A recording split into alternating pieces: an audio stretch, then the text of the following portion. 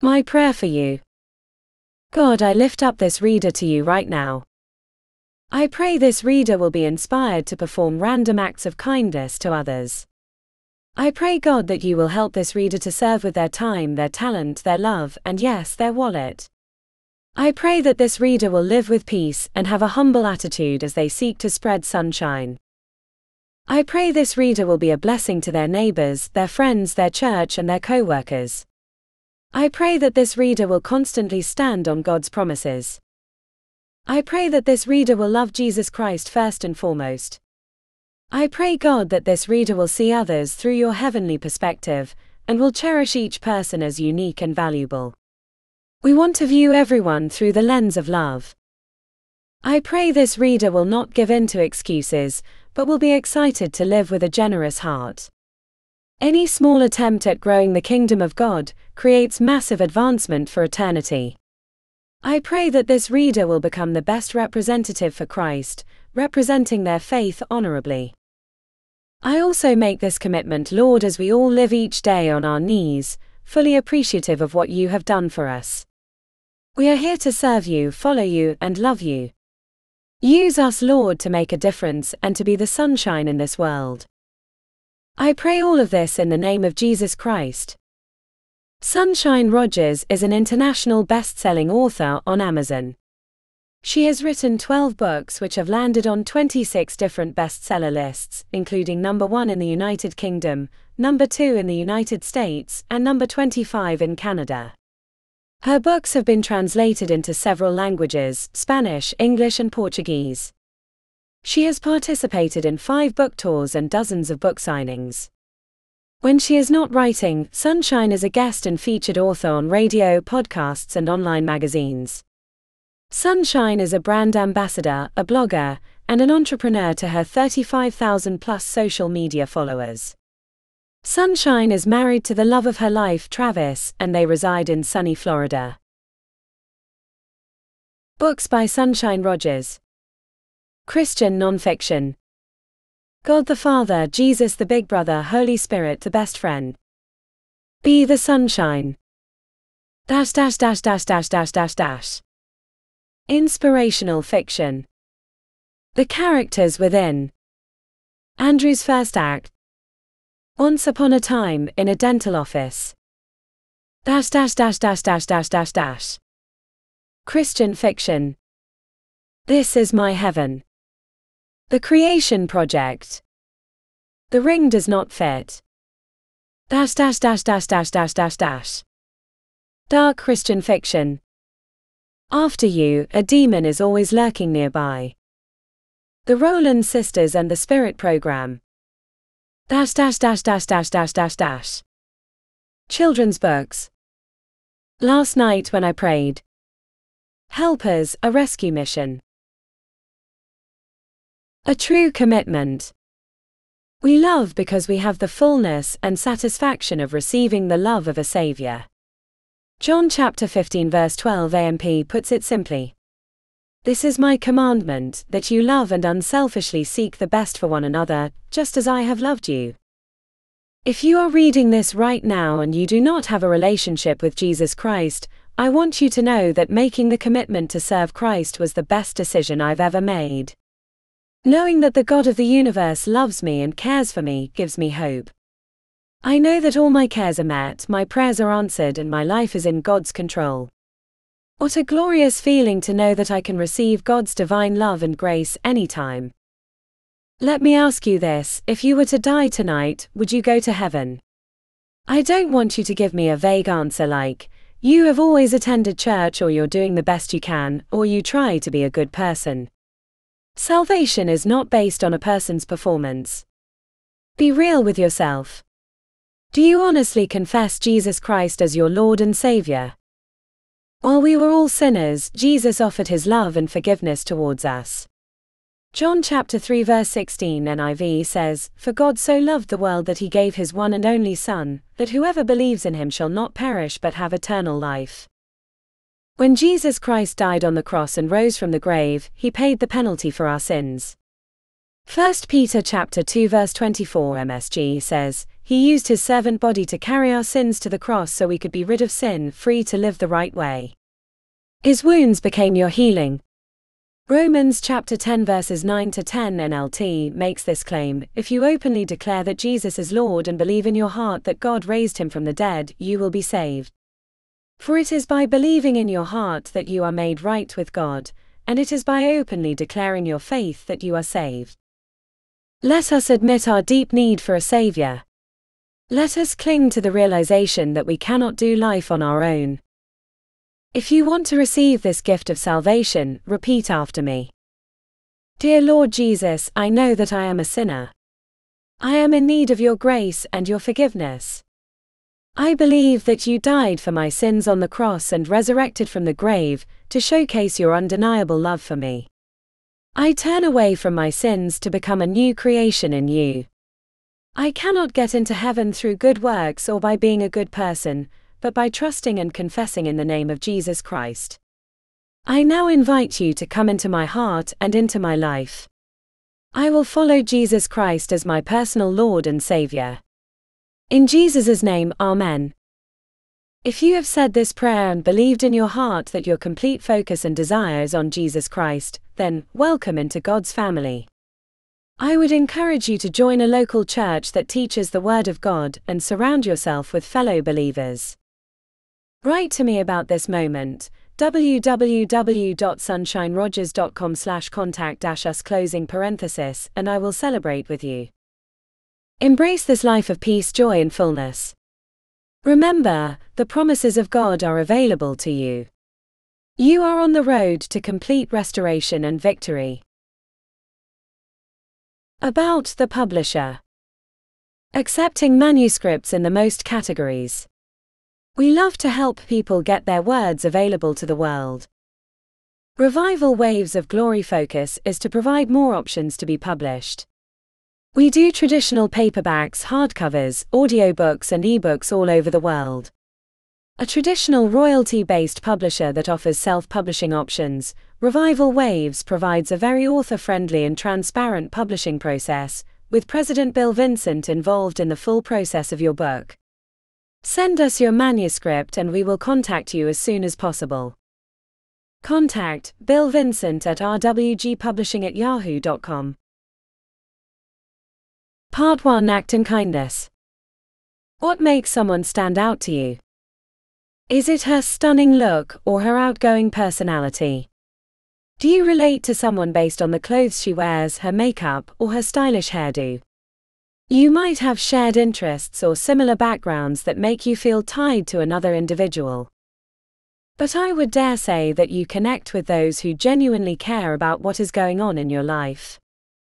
We are all walking around totally consumed and completely enamored by our own needs, our own wants, and our own desires. Case in point, I am working on this book during my lunch break while the rest of my colleagues are downstairs enjoying a small pizza party. I believe there is nothing wrong with pursuing personal goals, but can we be present and grateful for the moment? Can we stop and look at another human being? Can we choose to help others instead of being so self-absorbed? Talking to myself, can I put the pen down and join the party? There are plenty of people in your life who love you and are truly loyal to you. But my question is, when was the last time you gave a little love back? Is there anyone around you nearby? A co-worker perhaps? A family member watching TV on the couch? In my case, security guards working out in the lobby of a corporate building. Can you do something for me? Extend an act of kindness right where you are. Say something positive to someone around you. A good job, or I appreciate you, or a thank you for being you. Bring a little sunshine into the room. If you are reading this book in the privacy of your own home, I would challenge you to text someone, "I am thinking about you," or make a phone call just to check up on a loved one. I'll join you. I'm texting my husband right now to tell him that I love him. Remember, even if someone doesn't respond, at least you sent positivity out there. It's our effort and our willingness to act that creates love in motion. Sometimes we put too much pressure on the words. sacrifice, selfless, serving, humility, giving. I know I do. But this does not have to be a stressful concept. It's being aware of the opportunities that come our way. The people in your life right here and right now are no accident. God sent these specific people to you for a reason. So at the very least, smile at strangers walking past you in the parking lot. Wave at your neighbors. Strike up a conversation with the store clerk or thank the cleaning crew for making your office smell lavender fresh. You don't have to do a lot to make the world a better place. You don't have to do a lot to make the world a better place. I want to introduce you to Jeff Hosfeld. You'll be hearing from him a lot throughout this book. Jeff is a retired sergeant with over 3 decades in law enforcement, 17 years in the armed forces, and currently serves as a chaplain for Volusia County Sheriff's Office. You can read more about Jeff and his experiences in the acknowledgement section. Jeff and I both serve on a prayer line, clocking in to meet the needs of God's people. I ask Jeff a very basic yet profound question: what do you do to make the world a better place? Jeff thinks for a moment and quickly responds, I believe that I help make my world better by allowing God to use me to utilize the talents and abilities He has given me to share the love of Christ. I think we all should be active in our communities, otherwise we have nothing to complain about. Be out in your community and be willing to be used by God while making a difference. Jeff encourages me to stand up and be proactive. I can't just sit and be a bystander to life. I need to be intentional about spreading the sunshine. Proverbs chapter 3 verses 27 to 28, MSG, says to never walk away from someone who deserves help. Your hand is God's hand for that person. Don't tell your neighbor maybe some other time or try me tomorrow when the money's right there in your pocket, emphasis mine. I may not feel like I have a lot to give, but the truth is, I have plenty of items in my love utility belt. Let's get started on how you too can be the sunshine. Be a blessing. You are a blessing when you can make someone smile, help them to forget about their bad day, show them kindness, and assist them in any way. You are a blessing when you can make someone smile, help them to forget about their bad day, show them kindness, and assist them in any way. Luke chapter 3 verse 11 NLT makes this statement clear. If you have 2 shirts, give one to the poor. If you have food, share it with those who are hungry. I think this is a relatively simple statement: give to others. Well, what should we give? The answer: what do you have? There are certainly times when fear and insecurity grip me and I can be closed in and selfish, but I was taught that sharing is caring at a young age. I want the act of giving to be in my DNA, and generosity to be flowing through my veins. Matthew chapter 10 verse 8, MSG, says that you have been treated generously, so live generously. This verse is a call to action, but let me warn you, it will mean taking your eyes off of yourself. Giving to others and being selfless is a choice. I want to show kindness as a way of expressing my care for others in my family, out in my workplace, and in my community. I can give of my time by volunteering or serving in a ministry. I can donate charitable funds to homeless shelters or missions. I can give my clothes and other household items to the needy. There are a million ways to give. Let's have a sacrificial heart and be receptive to all the opportunities around us. Ephesians chapter 4 verse 28 NLT says to use your hands for good hard work and then give generously to others in need. I want to work hard at my job for multiple reasons. I want to pay my bills and financially contribute to the needs of my family. I also understand that I am blessed to be a blessing, knowing my disposable income provides an opportunity to give into God's kingdom and to meet the needs of others around me. I strive to be a faithful and loving person who leaves my hand and my heart open for others. I will say this: you are truly blessed. You have God's hand of favor and goodness over you. I encourage you to share God's love through your sacrificial giving and find new ways how you can be a blessing. Spread the joy. Serve others. Matthew chapter 23 verse 11 NLT talks about the importance of servanthood. The greatest among you must be a servant. This is a big deal. When you keep your ears open, you will hear the desperate cries of people who are struggling financially. Can you give to them? There are those who are weak in their bodies, unable to fully function in their mobility. Can you step up and be a good friend? There are people who feel depressed and discouraged. Can you encourage them?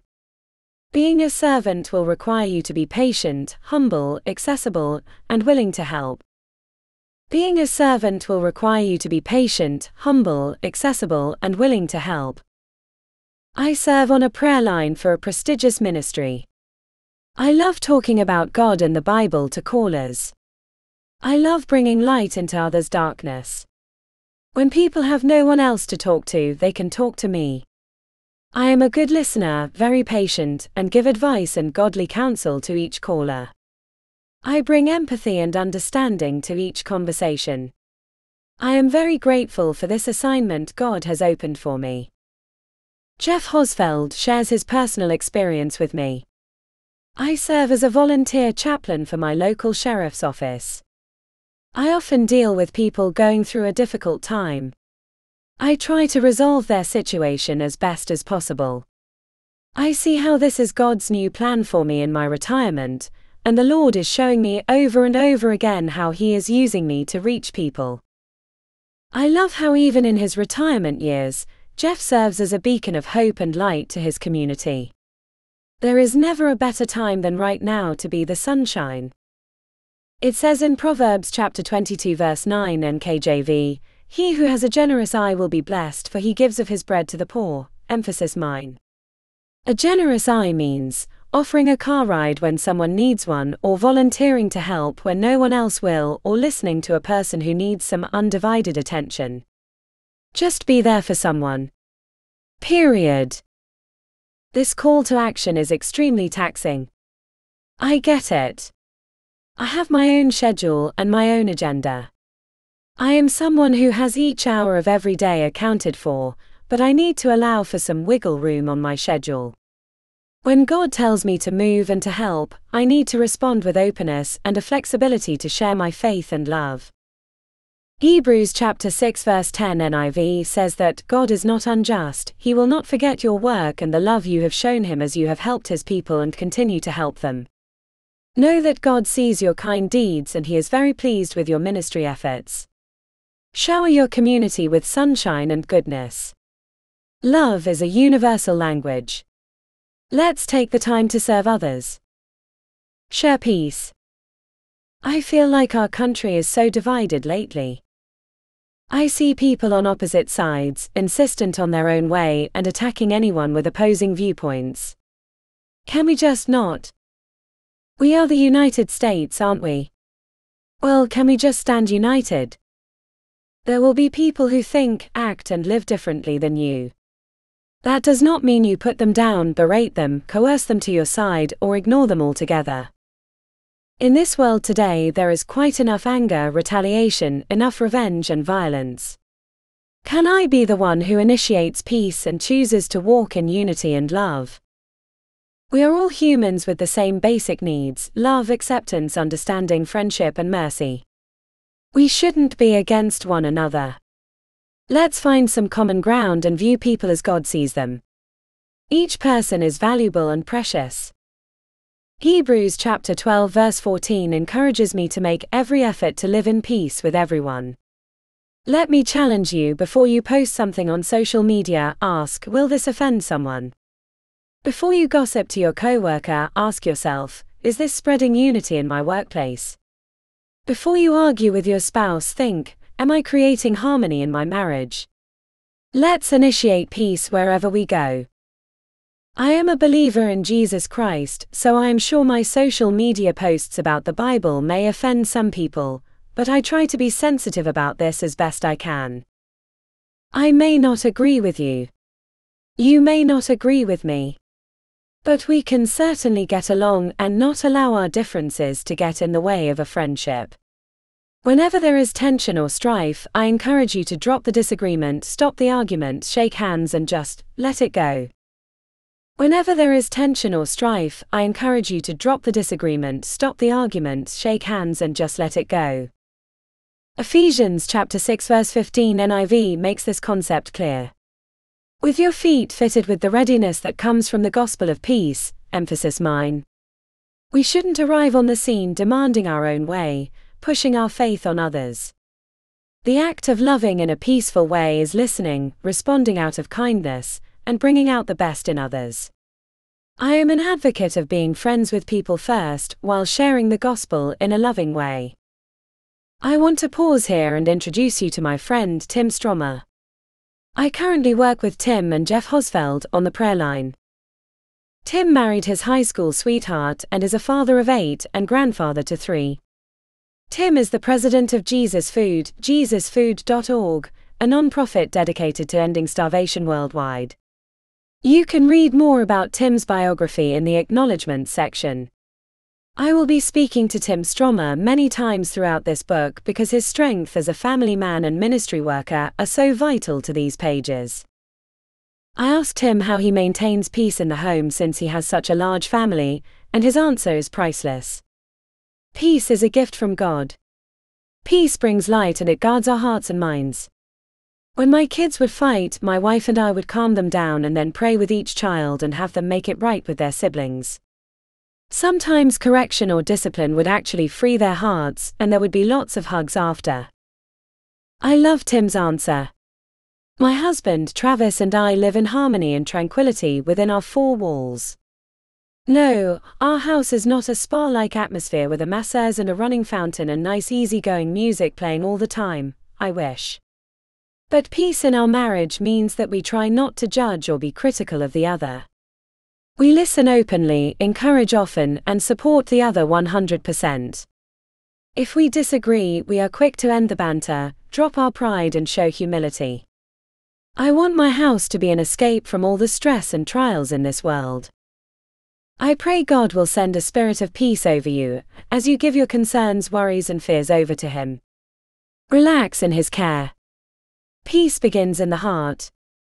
Be a spreader of joy and goodwill wherever you go. It makes all the difference in the world. Pray for others. Pray for me is a line I hear quite often. A friend will tell me how her day is going, share an update about her life, and then end the conversation with, "Pray for me, will you?" Back when I was fairly new in my Christian faith, I didn't take prayer requests seriously, falsely believing that prayer isn't necessary. I thought the situation or issue will just work itself out, so why exude energy and strength on something that may or may not work? I admit I didn't quite understand how fully powerful prayer is. James chapter 5 verse 16 AMP speaks more on this subject. The heartfelt and persistent prayer of a righteous man, believer, can accomplish much when put into action and made effective by God. It is dynamic and can have tremendous power. Prayer is not something to shrug off or quickly dismiss. Prayer that is deeply seated in the Word of God and fully ignited by faith greatly improves the situation, invites in the presence of God, and ultimately changes lives. Prayer is not just an end to a conversation, but the beginning of a miracle. Prayer that is deeply seated in the Word of God and fully ignited by faith greatly improves the situation, invites in the presence of God, and ultimately changes lives. Let me introduce you to Stephen Stein, who also works at the same ministry with me, Tim Stromer, and Jeff Hosfeld. Stephen is the supervisor for the prayer line, managing a team of 40 associates. Stephen has over 30 years of ministry experience in various leadership roles within the church, including 9 years of higher education at a Christian university. You can read more about Stephen and his experiences in the acknowledgements section. You'll be hearing a lot from Stephen throughout this book. Stephen shares a personal story with me, highlighting the power of prayer. When I was in college, I became mentally sick to the point where I was suffering from debilitating depression. I was unable to get out of bed for days. I suffered from severe anxiety and panic attacks. As I lay there praying, crying out to the Lord for help, I heard his still small voice. He gave me these words from the Bible: "For God has not given us a spirit of fear but of power and of love and of a sound mind." 2 Timothy chapter 1 verse 7. I prayed and thanked the Lord for this scripture. Stephen continues his story. I started to speak 2 Timothy chapter 1 verse 7 out loud to proclaim this word over myself. Instantly I felt something happening. I just started to feel different. As the next few days passed, I felt prompted by the Lord to continually speak this word out loud and over myself. Each day, I started to feel better and better to the point where I could rise out of bed and get back to living my life. The anxiety completely left me and the panic attacks stopped, never to return. I received freedom through prayer, which is our direct communication with the Lord. This is why I believe prayer is important. I love Stephen's story about receiving healing and experiencing a breakthrough from prayer. Don't ever underestimate the power of prayer. If you are going through something extremely difficult right now, pray to God about it. Utilize that direct communication to reach heaven about your needs, wants, and desires. Maybe you can relate to Stephen's story and you are currently facing a mental battle. Speak God's promises out loud and cry out to the Father for help. Jeff Hosfeld shares his personal battles and how prayer helped him at his darkest hour. There is power in prayer even when we don't know what or how to pray. When I was going through my battle with cancer, there were many times when I felt like I could not go on. Even when I don't feel like God is working, He is and has always gotten me through. As I look back on those truly difficult moments, I see how the Lord carried me, and is now using my personal experiences to point others to Christ. Jeff's story reminds me that God is my strong rock and constant support even during trying times. Dear reader, let me pray for you right now. I pray that God will move in your life and answer your personal requests. I pray that God will reveal Himself to you in a loving and mighty way. I pray that you will feel God's presence and the assurance of His power and sovereignty in your life. Fast forward many years later, and now I take prayer very seriously. If someone asks me for prayer, whether the request comes through a text on social media or in an email, I am quick to respond. I won't just shove the request aside, but I will say I can pray for you right now, assuring that person that I am indeed interceding for their needs. I am notorious for typing up my prayers and sending that text to the person. So if you ask me for prayer, and you can write to me at www.sunshinerogers.com/contact-us. I will respond and cry out to the Lord on your behalf. Several people have told me that they like reading over my text prayers as a source of encouragement and comfort. I write out my specific prayers and send them via email, text inbox, or direct message so the recipient can read them again and again, and hopefully be blessed by my words. I will sometimes include scriptures to go along with my prayers so that person can stand unwavering on God's promises. More on this in part 3. I am a big believer in fasting and praying, and I live a lifestyle on that biblical principle. I have seen prayers being answered suddenly and quickly when I fast and intercede for others. Whenever I participate in a long fast, I always text and email people asking if they need prayer. During that regulated time, I don't want to just pray for my own needs, even though I do. I want to take that long hiatus with the Lord to pray for the needs of others. Because I have an international following on social media, I will receive prayer requests from people living in places like Africa, Canada, India, and the United Kingdom. I believe in the power of prayer and the power of agreement. I know prayer, encouragement, and a positive word can truly bring some sunshine into this world. 2 Chronicles chapter 7 verse 14 NIV states, "If my people who are called by my name will humble themselves and pray and seek my face and turn from their wicked ways, then I will hear from heaven, and I will forgive their sin and will heal their land." Let us humble ourselves and take the time to stop and pray for people. Let us spend time in God's word, repent of our sins, and change our ways. Let us drop to our knees and beg God to intervene in our families, our church, and our country. We need heavenly help now more than ever. Offer forgiveness. I want to extend forgiveness. If someone I love does something to offend me, I will show mercy and grace. I may talk to that person about the offense, but I do need to let it go so I can forgive and move on. If someone I love does something to offend me, I will show mercy and grace. Jeff Hosfeld recalls a relationship in his life that needed to be mended with God's help. Almost 20 years ago, my mother passed away and my brother and I stopped speaking to each other. I finally reached out to him after all those years and apologized for my part in what happened after our mother was gone. This action has allowed me and my brother to start working on repairing our relationship. We realize that there is fault on both sides, and though we cannot change the past, we can both make positive changes moving forward. If you need to reach out to a loved one, forgive their faults or apologize for something, now would be a good time. If this is a friendship or relationship that you want to keep in your life, one you truly care about, then make the decision today to patch things up and resolve the issue to build a stronger relationship. Forgiving the transgressions of people I care about is easy.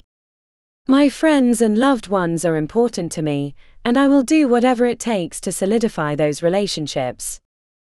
Praying and forgiving my enemies. Now that can be a bit more difficult. Pray and forgive our enemies. I admit I'm having a hard time writing this section, but the truth is that when it comes to dealing with my enemies, my reaction to them needs to be more Jesus-centric. I'm sorry that this section is a bit longer than the others. I feel I need to slow down and cover all aspects of this subject. Let's step into this process of forgiveness and healing together. I completely understand the relationship you have with your enemy. There are too many differences, too much pain and rejection, too many complications in the way, and for whatever reason, you two just cannot be friends. I consider an enemy in my life to be someone who is not on my side, someone who does not support me, someone who puts me down or discourages me. Someone, for example, like that mean-spirited manager who caused me to feel anxiety attacks because she was never pleased with my work performance, or that relative who still refuses to accept me and my life goals. I also consider someone who is against my husband an enemy. Luke chapter 6 verse 28 AMP is a reminder to bless and show kindness to those who curse you, pray for those who mistreat you. I'll be honest, the last thing I want to do is bless those who curse me. I have practiced this verse, and let me be straight with you, not all blessings towards your enemy will be well received. I once had someone mail me back a gift I gave to her. My attempt to patch up an old relationship failed, and she clearly didn't want my present. So if that doesn't work, I need to pray blessings over my enemy, and I will pray something like this: God, I give you blank, insert your enemy's name here. I pray God that you will pour out your presence over her life. I pray God that you will protect and guide her. I pray that her eyes will be open to you, her ears to hear from you, and her heart to receive your love. I pray blessings over her, and I pray your provision and mercy over her life. Thank you, Lord, for taking care of this woman, and I do pray that she is saved, delivered, and set free by your hand. I may need to pray this prayer several times, and with the Lord's help. I truly do want the best for this person and for her to find God and to be healed and delivered, so that she can live a full and abundant life in Christ. Praying specifically for my enemy opens my heart and changes my outlook towards that person. I want to pray out of a sincere heart, a humble spirit, and with the right attitude. I believe that God can and will turn the situation around. When I pray for that person who has wronged me, my heart becomes concerned for my enemy's well-being. I have a genuine interest in seeing my enemy become the woman of God that she was created to be. Prayer helps me to relate to my enemy in a loving way. Ephesians chapter 4 verses 31 to 32 MSG reminds me to make a clean break with all cutting, backbiting, profane talk. Be gentle with one another and sensitive. Forgive one another as quickly and thoroughly as God in Christ forgave you. I add this verse right here because even though I have fully and completely forgiven my enemy, I am still tempted to say bad things about her. God has really spoken to my heart about this issue. I realize that saying nasty things will make me more like my enemy and less like Christ. So let's get rid of the excuses for our behavior towards our enemy. I still have a responsibility to watch what I say and what I do. We cannot claim to follow a God of love and then be a person who ridicules, mocks, criticizes, and puts down others. I don't want to speak negatively about anyone, no matter who they are. I need to show kindness no matter what. Proverbs chapter 25 verse 21 MSG makes the message clear that if you see your enemy hungry, go buy him lunch. If he's thirsty, bring him a drink. I am not supposed to ignore the needs of someone, even if I do consider that person my enemy. I remember one time I was working with this manager at a corporate office, and she and I just did not get along. Our personalities immediately clashed. There was one day when this manager arrived at work wearing a very short dress, and was told by upper management that she needed an extra layer of covering to look more appropriate at the office. I was wearing leggings with a long skirt, so in theory I could help her in her predicament, but instead I thought to myself, she can buy tights on her lunch break or she can drive back home to put on some long pants. How is this my problem? Why should I care? Instead, I swallowed my pride and spoke very kindly to this woman. You're about my size. I have a long skirt on. Do you want to wear my leggings? Though she didn't accept my offer, I'm happy I reached out. Like I said previously, your enemy isn't always going to appreciate the kindness you show, but still take the high road and be the bigger person. A side note, you can also show love by what you don't do. Don't talk back, do not start arguments or gossip, and don't engage in office drama. Your overall goal is not necessarily to turn your enemy into your friend, though that has happened in my life. Your goal is to be the best representative of Jesus Christ to those you get along with, and to those you don't. Luke chapter 6 verses 35 to 36 MSG says to love your enemies. Help and give without expecting a return. You'll never, I promise, regret it. Live out this God-created identity the way our Father lives toward us, generously and graciously, even when we're at our worst. Our Father is kind, you be kind. Matthew chapter 5 verse 45 echoes this statement, explaining that God sends the sun to rise on the good and the evil, and pours rain on the righteous and unrighteous. Let us be more like Jesus Christ. I pray that God will open our hearts to be more loving towards our enemies. Luke chapter 6 verse 37 MSG cautions me. Don't pick on people, jump on their failures, criticize their faults, unless of course you want the same treatment. Don't condemn those who are down, that hardness can boomerang. Be easy on people, you'll find life a lot easier. I like this verse because it reminds me that I cannot condemn my enemy for being flawed. After all, I'm not perfect either. I can only imagine that those who hurt me have been hurt themselves. But I stop the cycle and move past this. I can only hope that God will grab a hold of my enemy's heart and transform her life. The way I try to look at it is, well, maybe this person had a painful childhood growing up and she doesn't realize how she is treating people. Or maybe this mean-spirited person is going through some personal problems and just requires a little patience and grace. Maybe this person needs the love and light of the gospel in her life. And when I stop and think about this, I am more prone to pray for my enemy and love on her because I know she is God's child, and I need to recognize that. I am not saying to make excuses for your enemy. I have someone in my life who is like a porcupine. Whenever I try to get close, I only keep getting hurt. I fully believe that her past pain and residual fear are the reasons for her anger and controlling behavior. Her presence negatively affects me. So I will pray and intercede on her behalf, and I will trust that God will personally move in this person's life. I fully give my enemy to the Lord and allow God to personally take care of her. When it's clear I cannot, more on break the ties in the next section. I'm going to be transparent with you. When someone treats me wrong, I want God to go after that person with righteous indignation. I want God to punish those people who are controlling, manipulative, mean-spirited, and who make me cry. God, get them. I think to myself, make them pay for what they did to me. Proverbs chapter 24 verses 17 to 20 MSG, convicts me. Don't laugh when your enemy falls, don't gloat over his collapse. God might see and become very provoked and then take pity on his plight. Don't bother your head with braggarts or wish you could succeed like the wicked. Those people have no future at all, they're headed down a dead-end street. I cannot celebrate when I see my enemy get what they deserve, but I sure want to. I pray that God will give me a loving heart towards others as I show compassion and humility, especially when people I don't necessarily get along with are down and out. Did you know that extending forgiveness is another way to show love?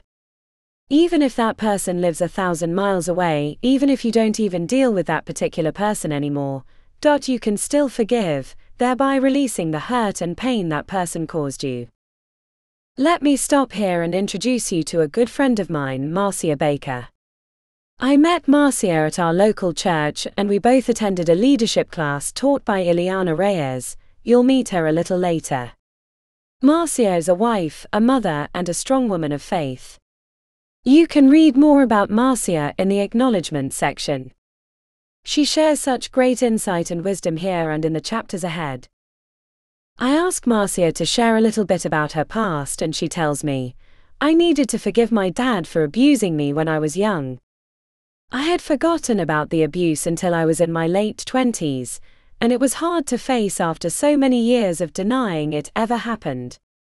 I received professional counseling and finally, I was able to forgive my dad. Though my father has since passed on, the act of forgiveness set me free. I asked Stephen Stein if he ever had to personally forgive someone in his life. His reply is a definite yes. Stephen opens up to me about his painful experience. When I was 6 years old, an incident happened to me by an adult friend of the family. This event broke me internally in ways I wouldn't come to realize until later in life. When I was 30 years old, I was walking with my brother and he brought up the incident. As this horrible memory came flooding back into my mind, I realized I had blocked it out as a way to move past it. I believe the Lord allowed this memory to happen because I needed to forgive that person. Stephen shares with me, I spent some time with the Lord and I forgave that adult through tears of remembrance and pain. The Lord spoke to my heart to not only forgive him but to release him as well. So in obedience to the Lord I spoke those words out loud, I not only forgive him, Lord, but I release him from what he did to me.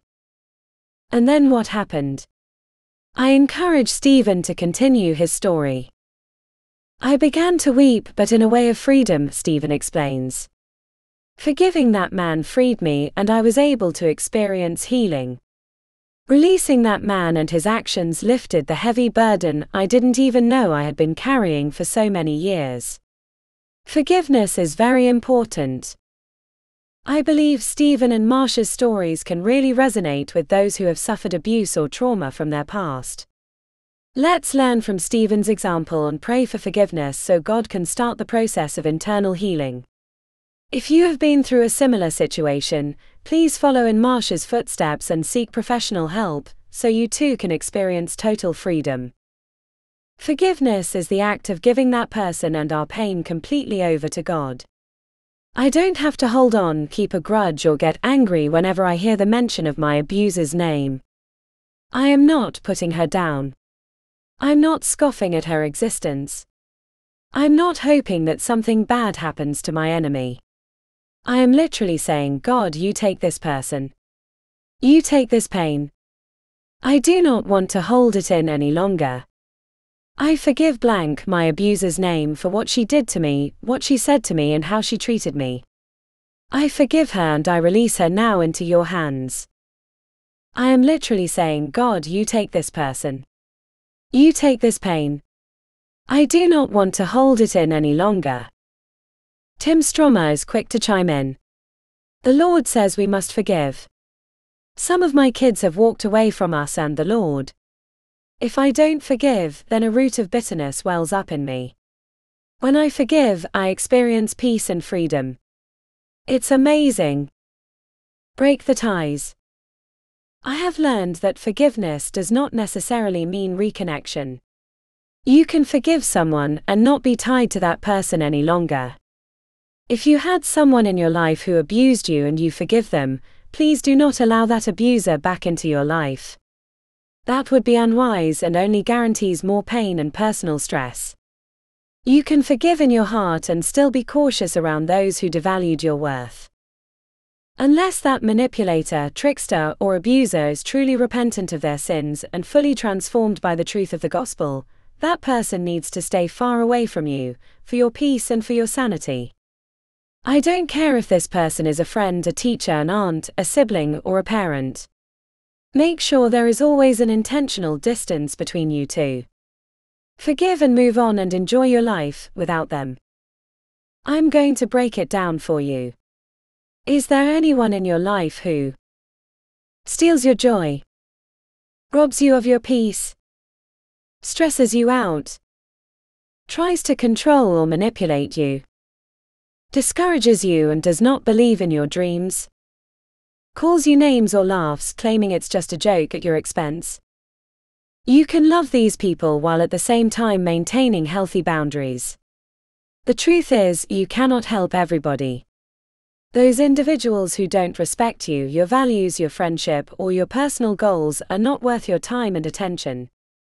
I give you permission to screen their calls, block them on social media, and just focus on living your best life.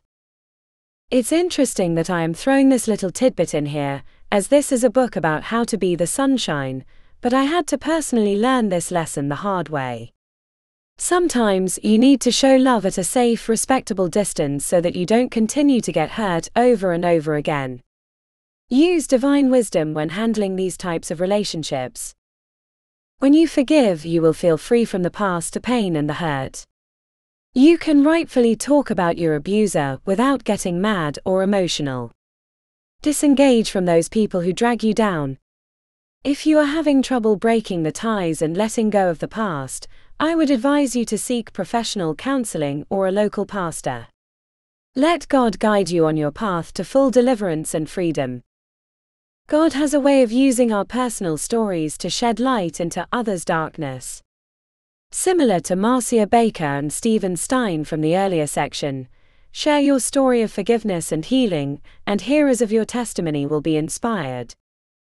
I know that God in His infinite mercy and selfless love has forgiven me when I do something He doesn't like. When I betray the Lord or dishonor His name, He chooses to forgive me. I need to copy that example in my own life and forgive others as well. I may not be friends with my enemies, but I can still show kindness when I speak about them or treat them cordially when I see them. I want to take the high road. I walk into my new season with strength and favor, knowing my past is fully behind me, and my good future lies just ahead. When I practice forgiveness and move on, I will live the abundant life God has planned for me. When I practice forgiveness and move on, I will live the abundant life God has planned for me. Part 2. Shout goodness. It is the sudden happiness you feel when someone says to you, "Good job on that meeting." The relief to have one friend by your side in a room full of strangers. When you strike out in the game of life, yet you hear someone on the sidelines still cheering you on. Don't those moments of praise and adoration seem like a literal lifesaver? I truly believe in the importance of encouragement. In fact, the gift of exhortation is one of my spiritual gifts. I love reminding people of their value and worth, and speaking things that are positive and affirming. I love calling out the potential of others, and reminding people of their individual talents and strengths. If you see someone who possesses a certain skill set, applaud them. Promote their style and praise their creativity. Encourage people around you to pursue their dreams. Be a fan and supporter of others and watch them bloom and prosper right before your eyes. Can I be honest with you? Life can certainly beat me up. Or worse, I can beat myself up. I get in my head and stand in my own way. I can easily blow things out of proportion and overreact. I am my own worst critic and harshest literary editor. I for one desperately need encouragers and supporters in my life to remind me that nothing is as bad as it seems, and to take one step at a time, to walk it off, shake it off and keep moving forward. Walk it off, shake it off and keep moving forward. A good word. Proverbs chapter 12 verse 25 ESV explains that anxiety in a man's heart weighs him down, but a good word makes him glad. Emphasis mine. I want to bring that good word into someone's life. I want to tell someone that he is doing just fine, that this problem is temporary, that there is going to be a way out, and that God is going to work a miracle. And I say this with absolute certainty in my God. Romans chapter 15 verse 1-2 MSG talks about how those of us who are strong and able in the faith need to step in and lend a hand to those who falter, and not just do what is most convenient for us. Strength is for service, not status. Each one of us needs to look after the good of the people around us, asking ourselves, how can I help? Emphasis mine. Is there someone you know right now who is worried, stressed, or anxious? Maybe you have a friend who is desperately looking for a job. Maybe someone you know is going through financial difficulties or dealing with the loss of a loved one. Ephesians chapter 4 verse 29 NLT challenges me. Let everything you say be good and helpful, so that your words will be an encouragement to those who hear them. I'm the first to admit I'm not perfect. I'm guilty of having a bad attitude. I want to throw a pity party and toss my hands in the air in defeat. I have been upset at the things in my life I don't understand. Ephesians chapter 4 verse 29 helps me to maintain another, sunnier perspective. Can I look on the bright side of things? Can I find the silver lining? Can I be grateful and thankful for what I do have? Can I encourage and build up my faith in the Lord? This sounds weird, but I have been known to talk to myself. I'll say things like, Sunshine, it's okay to cry. I'm allowed to feel sad. This is going to get better. God, you've got this. It nourishes my soul to do some self-care, to encourage myself in the Lord, and to stand on His promises. I strive to be spiritually mature, mentally strong and emotionally stable, so that I can be used to help others in their faith journey. I have learned time and time again that the more I serve and the more I pray and the more I minister to others, all of a sudden my spirit is refreshed and my mind is renewed. I suddenly feel strengthened and rejuvenated just by helping others and staying positive. Helping others and staying positive not only makes other people feel happy, but it also affirms your spirit as well. Jeff Hosfeld shares in my excitement. Having been in law enforcement for so many years, I often deal with many people going through difficult situations. Some people express how thankful they are for the care and compassion I show them, and that encourages and strengthens me. Sometimes I do struggle with not being able to help everyone, but I realize that they must do certain things and be responsible to improve their own life. I cannot do it for them. I have battled cancer and still deal with issues as a result of the treatments, and I often see how God uses others to help me through these tough times. God also uses my testimony to point others to the victory and hope we have in Jesus Christ.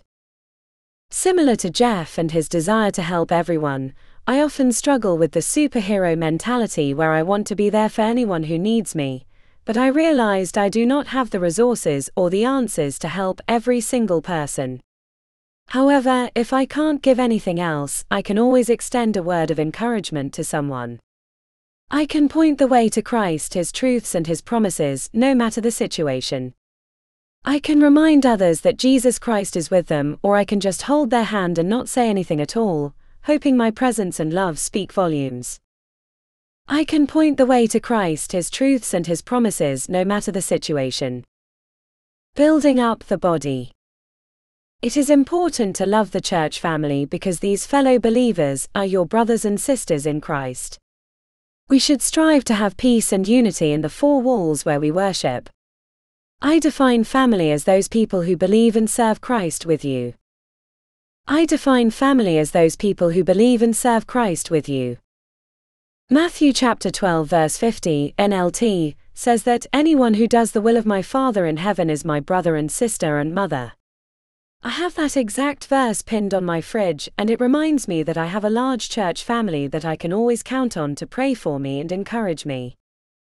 Hebrews chapter 10 verses 24 to 25, NLT, says for us to think of ways to motivate one another to acts of love and good works. And let us not neglect our meeting together as some people do, but encourage one another, especially now that the day of his return is drawing near.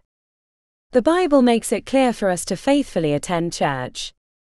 It's not just a responsibility to check off every Sunday, but rather a lifestyle of being around fellow believers. Jeff Hosfeld shares his thoughts with me. I believe it is vitally important to fellowship with others from the body of Christ. We are all human and we all struggle with things, but God often uses the body of Christ to keep us accountable and to encourage one another. We need fellowship and interaction with others to help us through life. It is often a battle to balance things, but I do serve in my church and share the gospel to others as God calls me. Marcia Baker chimes in saying that being around Christians keeps me grounded. I can keep my attitude in line with God's word. I love being around my Christian friends. They inspire me, pray for me, and encourage me when I'm down, showing me hope when I feel helpless. When we love and support fellow believers, this connection creates an unbreakable tie formed from united faith. Let's truly understand the importance of our friends who keep us accountable, who understand our struggles and can point us to Christ in the midst of life's uncertainties. John chapter 13 verse 35 AMP says, "By this everyone will know that you are my disciples if you have love and unselfish concern for one another." We need to stay in close contact with those of the faith, because it is imperative for our spiritual walk. Church unity. 1 Corinthians chapter 1 verse 10 NLT states this challenge to the church family. I appeal to you, dear brothers and sisters, by the authority of our Lord Jesus Christ, to live in harmony with each other. Let there be no divisions in the church. Rather be of one mind, united in thought and purpose. Let us put down our divisions and stand strong with each other. I pray that we will not allow our pride or differences to get in the way. No matter what language we speak, what we wear, our denomination, our age, and our background, we need to accept each other and stay humble in our interactions. I want to pause right here and pray for the church. I pray that the church will be a body that genuinely loves and cares for each other. I pray that we will embrace each other with open arms and open hearts. I pray that we will not argue about our differences, but instead, focus on our similarities. I pray that our mutual love for Jesus Christ will bind us together. I pray we will be humble towards one another, not fault-finding or causing division, but genuinely wanting what's best for the other person. Thank you, God, for bringing a spirit of peace and unity into the church. If you have been hurt by the church or by another Christian, I pray you will leave your pain at the cross, pick up Christ's freedom and choose to forgive the offender. I pray that you will stay connected to the body of Christ. Acts chapter 4 verse 32 MSG shares a scene where the whole congregation of believers was united as one heart, one mind. They didn't even claim ownership of their own possessions. No one said, "That's mine, you can't have it." They shared everything. God, help us to be humble and sacrificial towards our family in the faith. I want a heart of generosity that expresses the idea, what is mine is yours. For example, no one should have to twist my arm to tithe, to help, to serve. I should just want to give to my church. It's so easy to look around and think that the devil has won, that the world is his playground, but if we start to believe that, we have failed.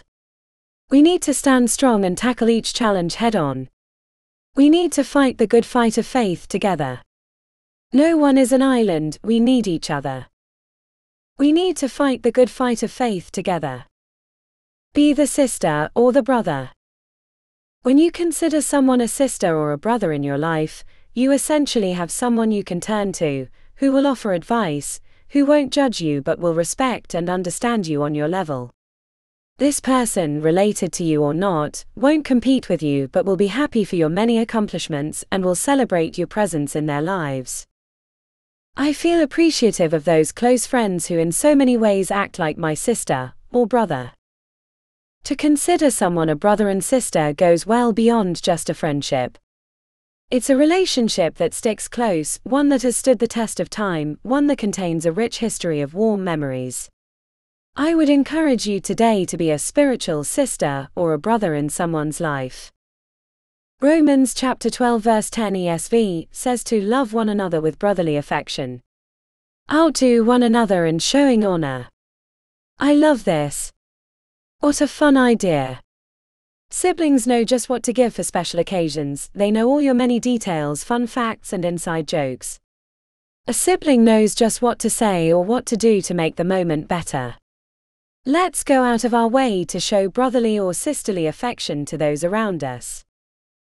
1 Timothy chapter 5 verses 1-2 NLT warns us to never speak harshly to an older man but appeal to him respectfully as you would to your own father. Talk to younger men as you would to your own brothers. Treat older women as you would your mother and treat younger women with all purity as you would your own sisters. I call my co-workers my work family. I call my Christian friends my church family. Even my close friends that I've known for years are considered family to me. I have this mindset so that I can be the best spiritual sister. I want to embrace each relationship with encouragement, support, love, and understanding. I want to embrace each relationship with encouragement, support, love, and understanding. Hosea chapter 2 verse 1 ESV encourages me to say to your brothers, you are my people, and to your sisters, you have received mercy. My loved ones, friends, work associates and schoolmates give me a deep sense of belonging and community. I want to love on them and practice patience, mercy and forgiveness towards all. Ephesians chapter 4 verse 12 NIV says that we are to equip his people for works of service so that the body of Christ may be built up. We are called to share the truth in love with others out in our community, but we are also supposed to minister to those within the body of Christ. Even a strong believer can feel tired, stressed, depressed, angry or discouraged. We are supposed to be so connected to our brothers and sisters in Christ that we feel what they are feeling, celebrate when they celebrate, and cry when they cry. We are one body. We need to build up other believers and be on the lookout for other Christians who need a pat on the back, a hug, and a good word spoken over them. Be the cheerleader. You don't have to carry around pom-poms in order to be someone's cheerleader. Let me tell you right now that I support you and your endeavors, and I am a fan on the sidelines of your life. Jeff Hosfeld shares his personal definition that being a cheerleader means to be there for people, lift them up when they are struggling or having a bad day, and praising others for the victories in their lives, rejoicing with them. There are so many verses in the Bible that talk about how we can be the cheerleader in someone's life.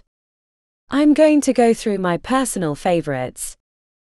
Proverbs chapter 15 verse 30 NLT, a cheerful look brings joy to the heart, good news makes for good health. Keep your eyes bright and stay cheerful. Smile and show excitement to someone and greet them in a nice way. Direct your conversations so that you are speaking about good things and not highlighting negative news. Be glowing and radiant. Be glowing and radiant. Proverbs chapter 16 verse 24 NLT, kind words are like honey, sweet to the soul and healthy for the body. I want to speak pleasant and kind words. I need to slow down and think about what I say, making sure I am always telling the truth and being as positive as possible. My words and my actions create an impact in the lives of those around me. Genesis chapter 50 verse 21 AMP, so he comforted them, giving them encouragement and hope, and spoke with kindness to their hearts. I had to stop watching the local news because the broadcast was negatively affecting me and casting a strain on my psyche, with all the death, destruction and violence. I want to give others hope for the future. I want to be the one who speaks good news. I want to penetrate the darkness with light. I try to present the best possible outcome to others because so often we resort to the worst case scenario. Why do we do that? Why do we stress ourselves out thinking about the future? I try to remind others and myself that something good can and will happen. We just need to have faith. Psalms 21-6 CSB, you cheer him with joy in your presence. I want people to feel happy and joyful in my presence. I want people to feel understood and appreciated when they are around me. I hug people. I cheer them on and I make them feel important and loved. Romans chapter 12 verse 8 ESV breaks it down for me. The one who exhorts in his exhortation, the one who contributes in generosity, the one who leads with zeal, the one who does acts of mercy with cheerfulness, emphasis mine. Wow! Look at all those powerful words Romans chapter 12 verse 8 emphasizes. Generosity, zeal, mercy, cheerfulness. I want to watch what I say and how I say it. I need to be conscientious about honoring God with my decisions and actions. I don't want to be part of the problem, I need to be part of the solution. Be a friend. As we discussed earlier, it is important to live a peaceful life, even when there is a lot of activity going on around us. Try not to get into unnecessary disputes or rouse up drama. Don't demand your own way. Learn to play well in a group setting and be considerate of the needs of others. Romans chapter 12 verses 15-16 NLT gives a command to be happy with those who are happy and weep with those who weep. Live in harmony with each other. Don't be too proud to enjoy the company of ordinary people. And don't think you know it all. We are not above anyone else. Let us act in humility and grace. When we see someone in tears, let's be sympathetic. Let us not be so proud that we sit on our holy soapbox and not celebrate when others get their victory. Be a friend to all. It's hard to not feel a smidge of jealousy, especially when I am waiting for a similar blessing to break through in my own life, and it seems God is answering other people's prayers and not mine. But I can't just sit on the sidelines and grumble about it. I need to have a trusting spirit towards God and know that if He can work a miracle for that person, He can certainly bless me. And when I rejoice over someone's good news, I know that my friend will be there to celebrate with me when the time comes. I need to have a trusting spirit towards God and know that if He can work a miracle for that person, He can certainly bless me. Part 3: A Fresh Perspective. I must understand that my job is not to change anybody's mind about Christ. I cannot and will not be able to debate you or convince you. All I can do, and all I was meant to do, is love you. I am not God. Admitting that is the first step. I cannot convince anyone that they need a Savior. I received my salvation by faith, and so other people will experience God in their own way. I just need to be the best representative for Christ and allow the Holy Spirit to move. I don't ever want to get in God's way.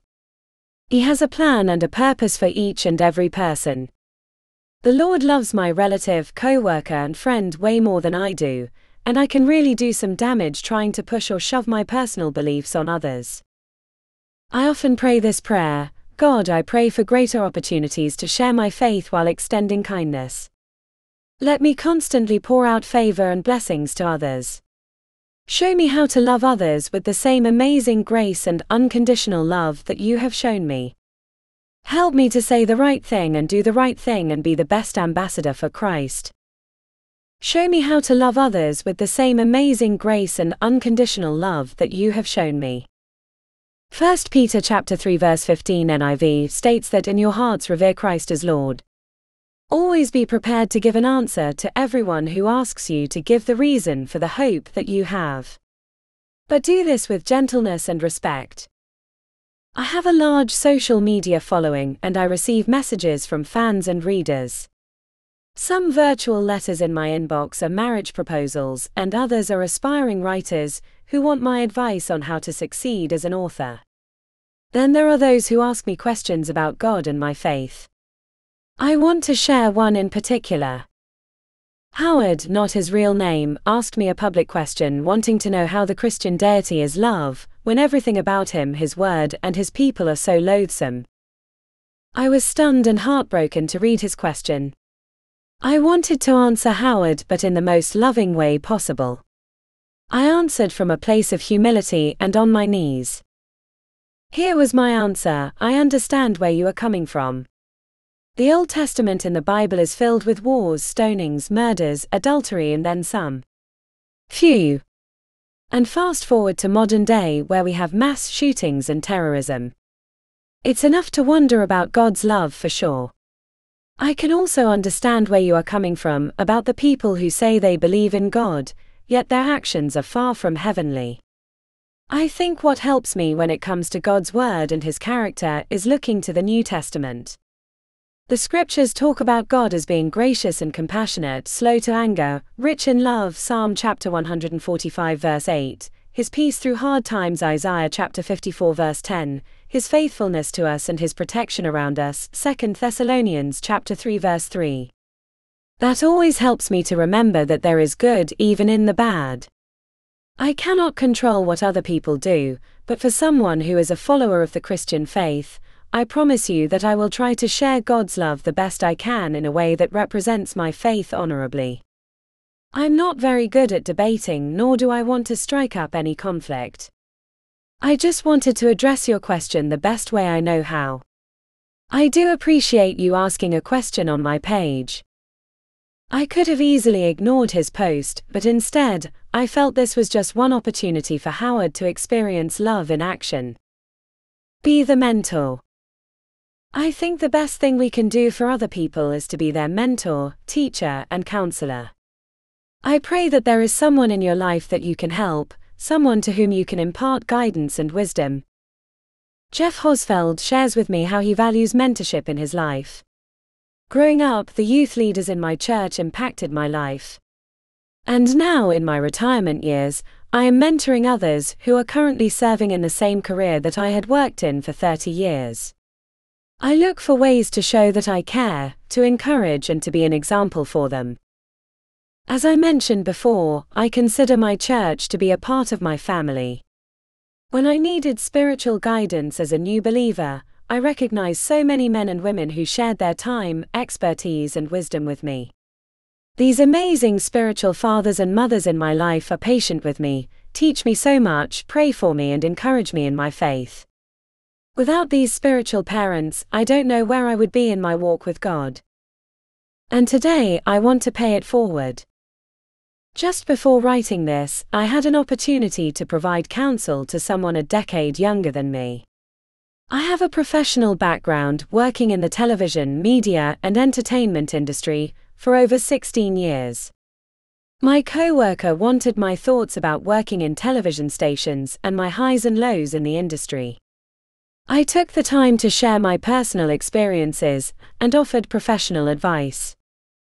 I am also an unofficial consultant for other authors. I receive phone calls or messages from aspiring writers who want to know more about the publishing process and what to expect on their literary journey. I am more than happy to stay on the phone and talk to such individuals, excited to be used in this area.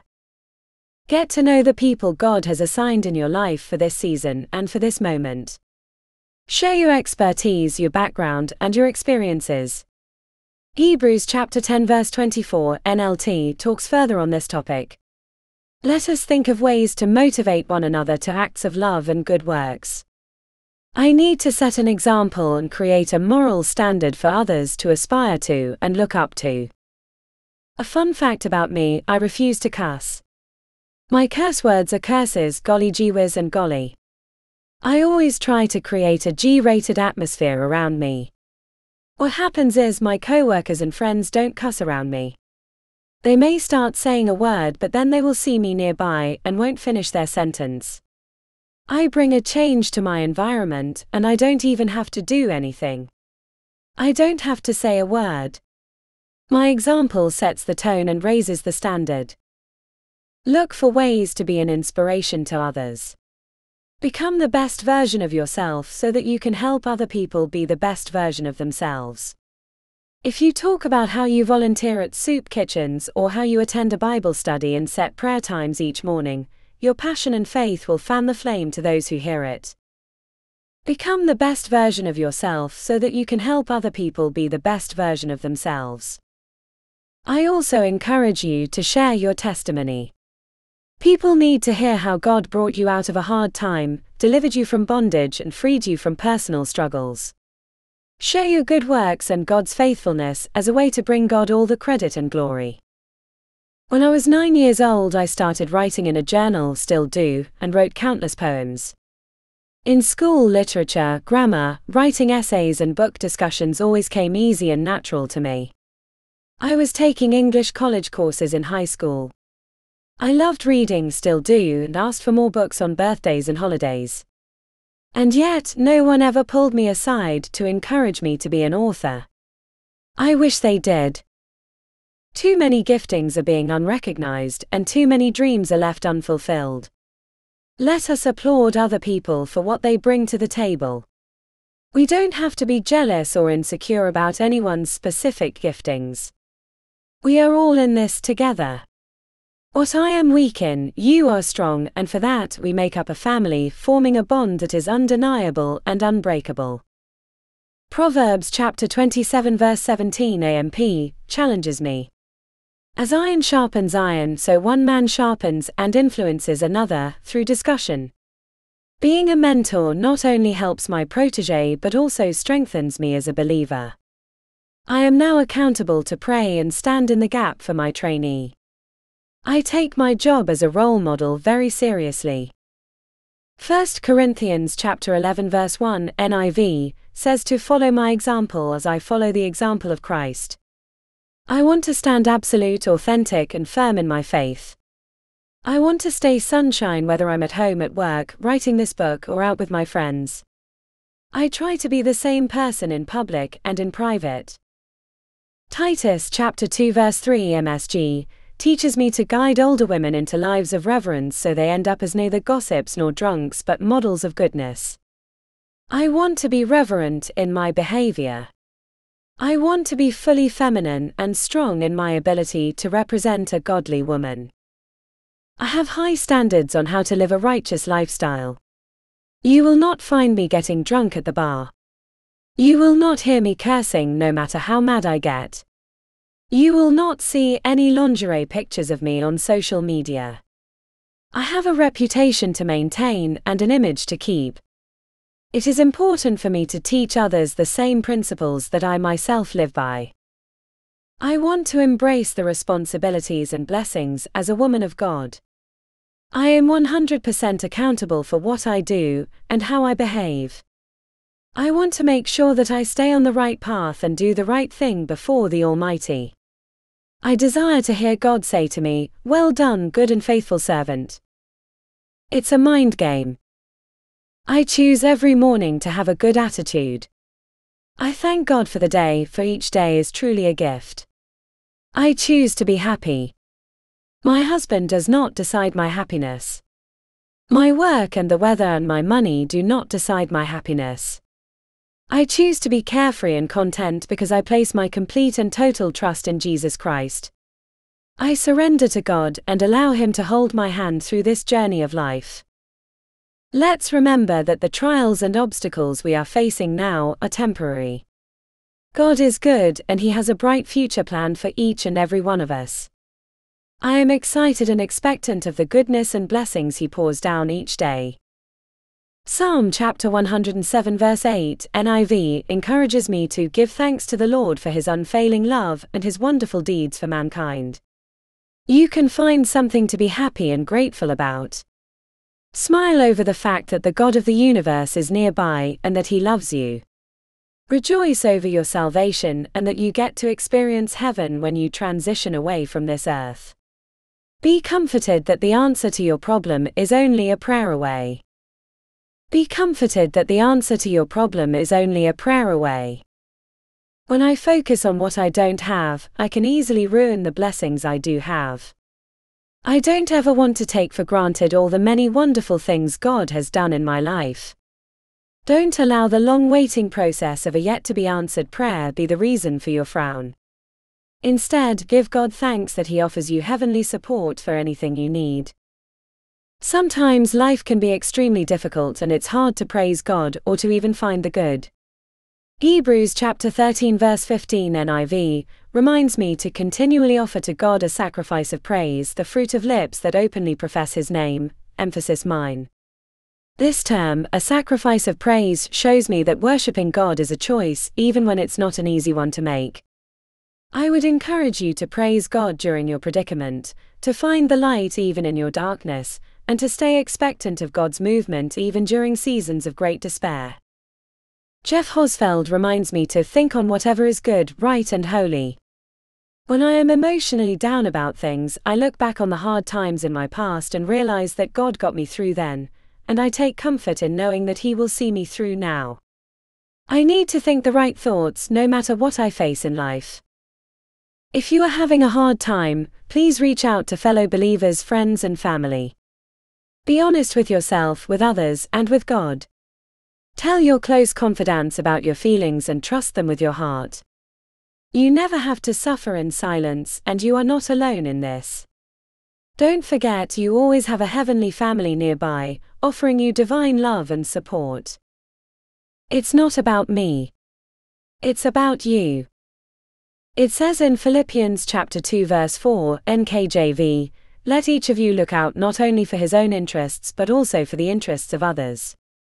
Make yourself available and accessible to those who need you. Check up on your loved ones, make sure they are doing okay, and be sure to pick up on subtle cues and nonverbal hints. We live this life not only for ourselves but to brighten the lives of people around us.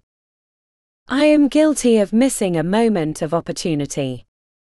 I can be too busy to notice when someone truly needs me. I can feel impatient and speak over someone when all they need is a listening ear. When I don't offer someone my complete and undivided attention, I am conveying the message that my time and my needs are more important. I need to make sure my actions continually show love, humility, and grace. This life is not about me. I want others up on stage with me, sharing the podium. I am not here only to excel and succeed, I need to raise up others as well. I try to keep the focus less on myself and more on those around me. I am not here only to live a comfortable and good life. I am put on this earth to make a difference. I do not have to demand my own way, become argumentative, or control others into believing my point of view. I step down and live life on my knees. God is in control. I need to remember that this life is not about me. I want others up on stage with me, sharing the podium. I am really proud of my author career, but the rewarding part isn't how many Amazon bestseller lists my books have landed on or how many author interviews I've done, but that I've used over 60 real-life people as characters in my books. You can read all their names on my website www.sunshinerogers.com. It makes me smile to include other people and their stories on my pages. Let me pause right here and send a shout out to Tim Stromer, Stephen Stein, Ashley Bingham, Ileana Reyes, Marcia Baker, and Jeff Hosfeld for contributing to this book. 6 people who were courageous enough to publicly share their personal testimonies. I want to share the limelight. It's not about me. Stand on God's promises. I know so many people who just think that speaking out loud positive sayings will just magically create things to happen. These people believe in some mystical energy or force of the universe to meet their needs. My complete source is from God Almighty. I have a Jesus time 5 days a week, a prayer time that lasts 90 minutes. During that time, I will pray for myself and other people. I study the Bible and read Christian non-fiction books. I want to be fed spiritually and mature as a Christ follower. I know that I cannot be used mightily by God if I am spiritually weak, emotionally drained, or mentally inept. I need to stand on God's promises, understand His Word, and have a greater knowledge of His truths. Marcia Baker talks to me about the importance of God's Word.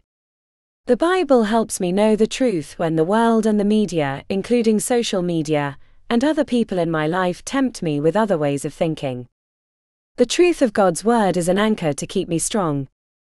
If I'm tempted to do something that will hurt the purity of my relationship with God, His Word solidifies my path.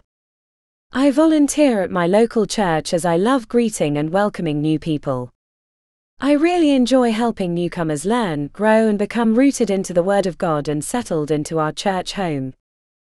I love how Marcia acknowledges how we cannot find real truth out in the world. There is no my truth or your truth. There is one truth, the Word of God. I want to introduce you to a fellow writer and entrepreneur, Ashley Bingham. Ashley self-published a memoir, The Lies I Told Myself, which is filled with pages of passion, purpose, and self-discovery. Ashley lives her life helping others find their calling and identity in Christ. You can find out more about Ashley in the acknowledgements section, located in the back of this book. You will hear more from Ashley throughout these pages. Ashley reveals a certain Bible verse that truly resonated with her. I was in class one afternoon when the words spoken by my lecturer would be the light I needed to guide me on my life's journey, Ashley recalls. I was pursuing my bachelor's degree at a Christ-centered university at the time, so a word of prayer or a devotion of some sort was not unusual. That particular afternoon was different, because it provided me with a mantra that I would hold dear to my heart for the rest of my life. At the beginning of the class, my lecturer encouraged us to memorize the Bible verse of Jeremiah chapter 29 verse 11, NRSV, "For surely I know the plans I have for you, says the Lord, plans for your welfare and not for harm, to give you a future with hope." I am not certain why this particular verse resonated with me the way that it did, but the scripture truly activated my faith, and gave me a safety net that I rely on time and time again. Ashley continues her story. I grew up in the church. I attended Sunday school. I was what you would consider to be a good girl, but my Bible gathered dust. Even though I went to church every Sunday and attended a Christian institution, my personal relationship with God was almost non-existent. But when I heard those words that I didn't even know were in the Bible, something shifted in my spirit. Jeremiah chapter 29 verse 11 holds the promise of God on which I stand. This young writer admits that, not knowing exactly what God has in store for us and giving Him free rein to do what He so desires in our lives can be a very scary decision. I was so terrified of giving Him control of my life, thinking that I could possibly receive something from God that I didn't want, which would make me miserable. Sounds silly, right? But that's how I felt at the time. As I began repeating the words of Jeremiah chapter 29 verse 11, I could relax because His will for my life is not to harm me, but to prosper me and be good for me. Ashley reminiscences, when I think about my past and I look at today, I can see God's work in my life. Even in the times when I disobeyed Him, He protected me in ways that I can only now comprehend. Had it not been for God's grace and mercy in my life, I would not be in the place I am today. I absolutely love hearing how one Bible verse can become the catalyst for greater spiritual growth. I want to know what Ashley thinks about Bible reading, and why studying Scripture is so important. Ashley shares with me her thoughts. I often felt like reading the Bible was a chore, leading me to avoid reading the Word of God. Whenever I did read my Bible, I would be in a rush. I never really allowed myself time to meditate on the Word. In addition to that, I wasn't reading to understand, I was reading because I knew it was something I was supposed to be doing. It was only when I dedicated quality time to sit in God's presence that His Word began to speak to me. Ashley continues to open up to me about her faith journey. Reading God's Word is important, not because it is something that we should do, but because it is the way in which He reveals Himself to us. If you feel as though you have been praying but you are not hearing from God, it could be because you have not immersed yourself in His Word. I feel the most distant from God when I don't read the Bible. God speaks to us in various ways, through dreams, through the Holy Spirit, and through the people we encounter, but it becomes difficult for us to hear from God when we don't learn about Him from the literary blueprint that He has given to us. This young woman adds, God knows each and every one of His children. He knows our hearts, He knows our desires, and He is ready and willing to bless us in ways that we can never even dream of. But God is also waiting for us to trust Him, not partially with only a few select areas of our lives, but with our whole hearts. So, whatever promises that you are currently standing on, anchor your faith in your Father in heaven, be fed by His word, and in everything that you do, give Him the glory and the honor. Align your desires with His and watch Him change your life. Remember, His plan for you is good. Charlie's story is so important because at times we take the Bible for granted and may view scripture reading as part of our Christian duties. Let's remember that every word in the Bible is powerful.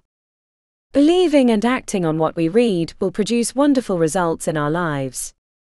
Hebrews chapter 4 verse 12 AMP says, "For the word of God is living and active and full of power, making it operative, energizing and effective. It is sharper than any two-edged sword, penetrating as far as the division of the soul and spirit, the completeness of a person, and of both joints and marrow, the deepest parts of our nature, exposing and judging the very thoughts and intentions of the heart." Every word in the Bible is powerful. Believing and acting on what we read will produce wonderful results in our lives. Marcia Baker says that the answers to life's mysteries are in the Bible. It's the living Word of God. You ask me why it's important to read it. I ask you, what could be more important? A love letter. Stephen Stein shares his favorite scripture and how this one verse changed his life.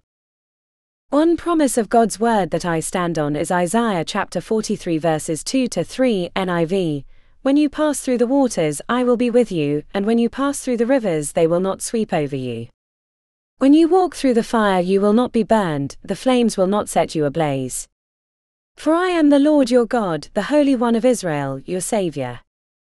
Stephen explains that this is one of my favorite verses because no matter how situations might feel or turn out, hard times will never ever overtake me because God is my protector, my provider, my shield, my strength, and my deliverer. God is my protector, my provider, my shield, my strength, and my deliverer. Stephen continues, Bible reading provides answers to things I didn't even realize I needed and helps me to grow spiritually. Some have referred to the Bible as God's love letter to us. The Holy Spirit uses the Bible to speak and minister to us, and to also helps us to edify and encourage one another.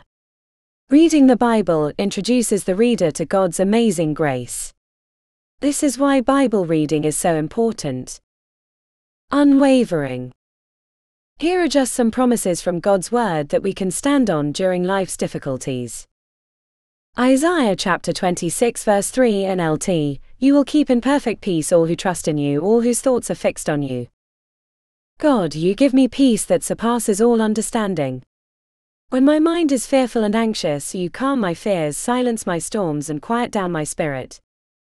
Deuteronomy chapter 31 verse 8 MSG, "God is striding ahead of you.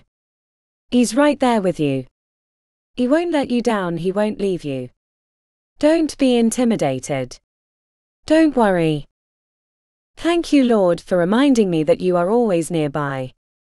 Thank you, God, for never leaving me, not for 1 second. I am never alone, I have you by my side. I know that you are ready and available to help me, to lift me up, and to encourage me.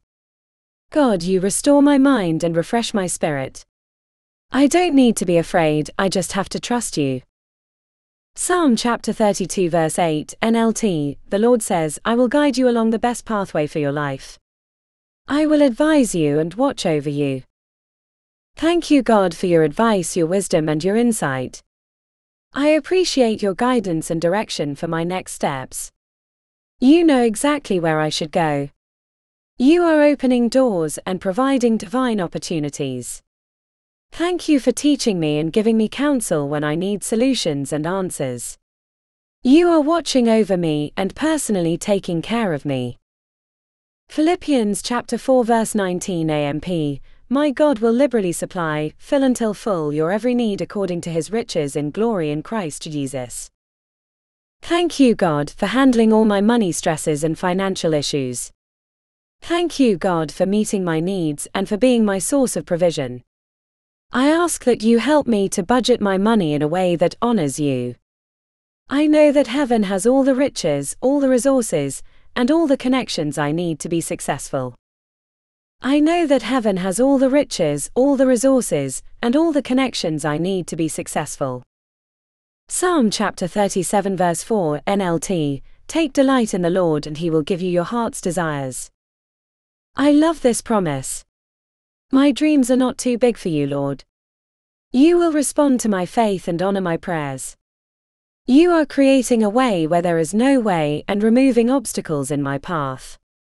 Thank you for being the one I turn to as you make the impossible happen in my life. I stay delighted in you always. Jeff Hosfeld adds, I often think of 2 Corinthians chapter 1 verses 3 to 4 NIV. Praise be to the God and Father of our Lord Jesus Christ, the Father of compassion and the God of all comfort, who comforts us in all our troubles, so that we can comfort those in any trouble with the comfort we ourselves receive from God. I know that whatever I face, God will comfort me. Even though I am going through personal trials, I need to allow God to use me to comfort others. I acknowledge that God does not always take away my hard times and bad days, but He has promised to get me through them.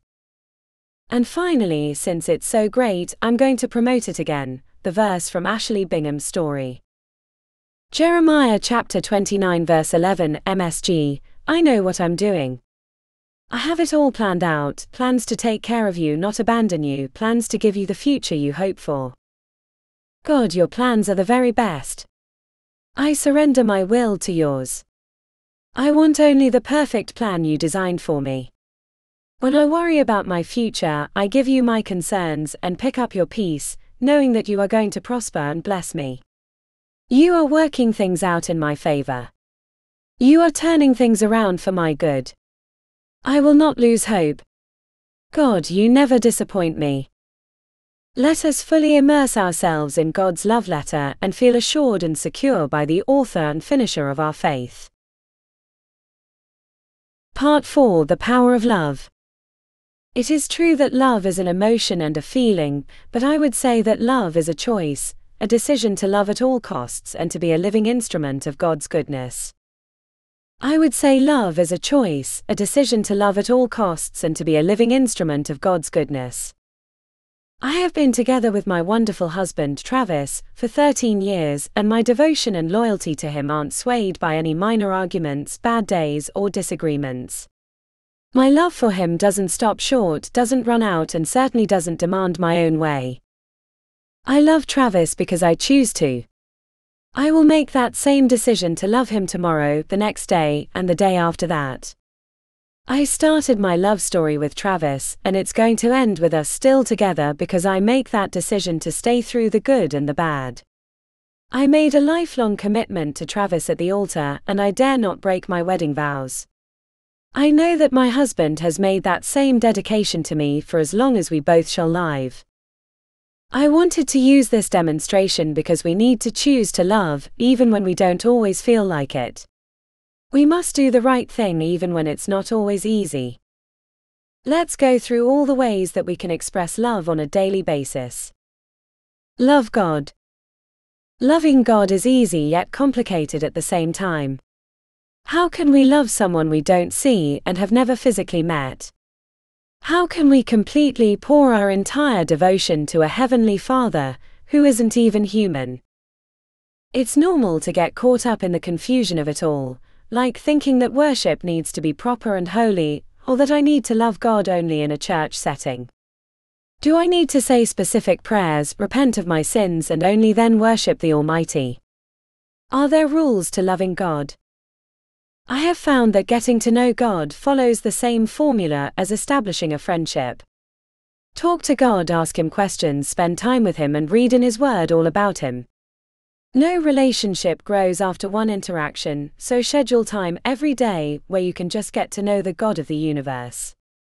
You'll be surprised, developing a personal relationship with Jesus Christ is easier than you think, and better than you can imagine. Ashley Bingham describes to me what her relationship with God is like.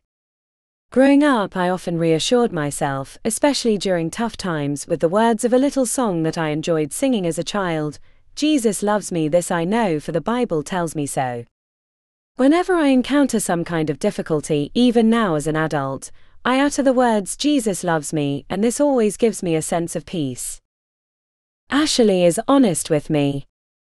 I remember when my life had become so consumed with my job. I did not spend enough time in God's presence to commune with Him the way I knew He wanted me to. During that time in my life, I felt very distant from God, and I knew that my choices weren't in the least bit what He wanted for me. This way of living my life without God caused me to often feel stuck and unfulfilled. It bothered me, but I was so distracted by life that I lost my connection with the one who gave me life. This young entrepreneur says with a smile, "Like most believers, I had my coming to Jesus moment. After several turn of events, I found myself in a time of nothingness, and I began to recognize that I had neglected my relationship with God. I've always known that God loves me, but it wasn't until I surrendered my life to Him that I began to fully express my love for Him. As I studied God's Word, grew my relationship with Him, and began to truly get to know the God who created me, my love for the Savior has grown exponentially.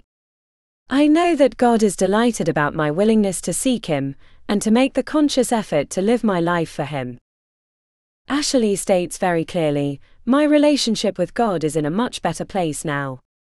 I see God as my Father and my friend. My conversations with Him are more open and honest because I know He understands me.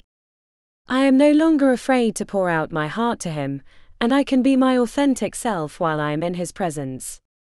I've realized that there is no use trying to hide from God because He already knows who I am, and He already knows my heart.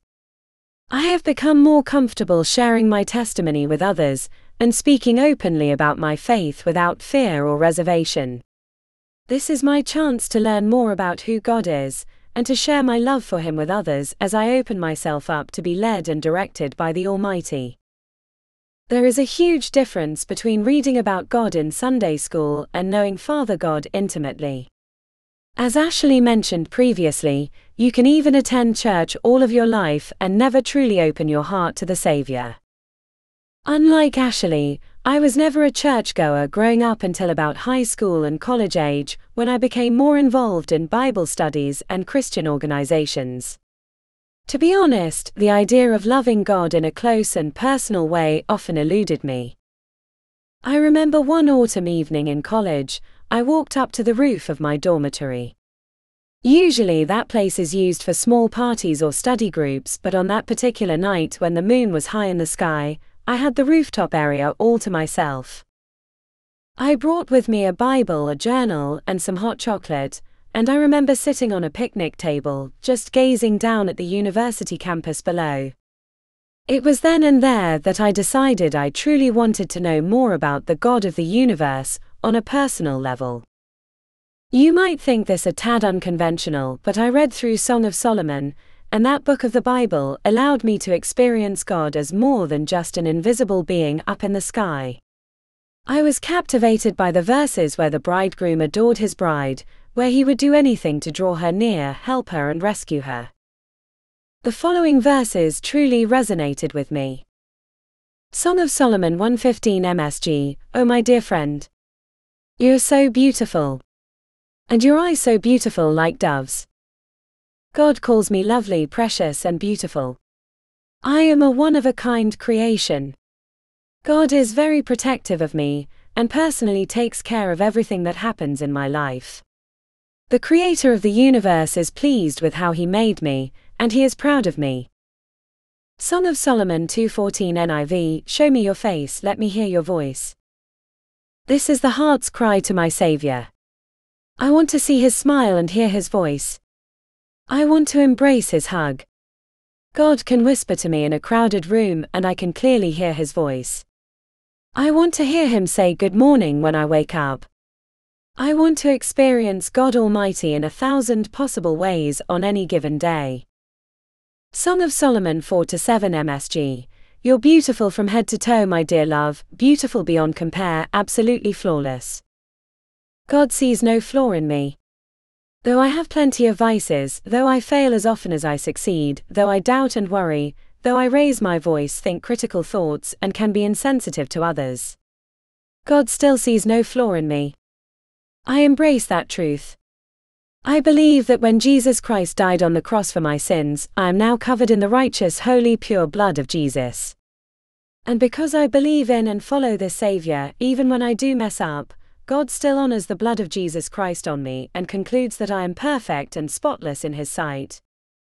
Song of Solomon 4-9 MSG. You've captured my heart, dear friend.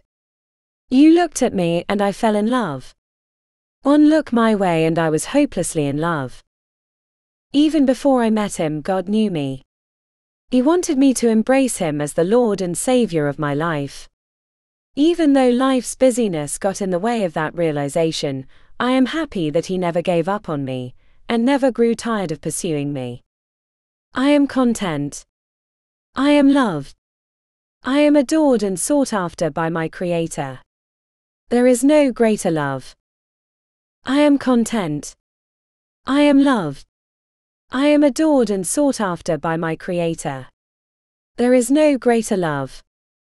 Song of Solomon 6-9 MSG. Everyone who came by to see her exclaimed and admired her, all the fathers and mothers, the neighbors and friends blessed and praised her. God sets me up for success and provides me with extreme favor and wisdom. He prepared blessings for me even before I was born. I believe that. God named me Sunshine, and I embrace that name, sharing light and love to my community. Young women may see me and call me blessed. Indeed, I am blessed for serving Jesus Christ as my Lord and Savior, and I want others to experience Christ with everything I do and everything I say. Song of Solomon 7:10 ESV. I am my beloved's, and His desire is for me. I always wanted to get the word beloved tattooed on my wrist as an association with this verse. Instead, in a less painful way, I bought a ring that has the Song of Solomon 7:10 verse inscribed in Hebrew. I know that I am the daughter of the King. I am loved by the Most High. My value is placed on what He thinks of me. My life revolves around Jesus Christ. God feels loved when Deuteronomy chapter 11 verse 1 NLT challenges me. You must love the Lord your God and always obey His requirements, decrees, regulations and commands. The best way to love God is to follow Him, serve Him and be faithful to keep His commandments. I know that I am not perfect, but I have a heart that yearns to be obedient. I keep God's requirements and commands because I want to grow in my relationship with the Savior. I want to stay on the right path, and I desire to do the will of the Father. I try to do the right thing not for my own glory but because I know it hurts God when I commit sin. I dress a certain way and say or don't say certain things because I am very aware of God's presence. The last person I want to offend is Jesus Christ. I live with a reverential fear of the Lord. I want to make Christ happy. I need to trust Him, worship Him, spend time with Him and pray to Him. In other words, be here and do life with God. I need to trust Him, worship Him, spend time with Him and pray to Him. In other words, be here and do life with God. In my Christian nonfiction book, God the Father, Jesus the Big Brother, Holy Spirit the Best Friend, I talk about the many specific ways to make God feel loved. God feels loved when I pray. I read my Bible. I am thankful for His blessings. I call out to Him and we talk. I ask Him before I do something. I set time in my schedule for Him. I listen to Him. I say good things about Him. I tell Him how important He is in my life. I come to Him first to talk about my troubles. I hear Him and immediately do what He asks. I introduce Him to others. I tell Him how much I love Him and need Him.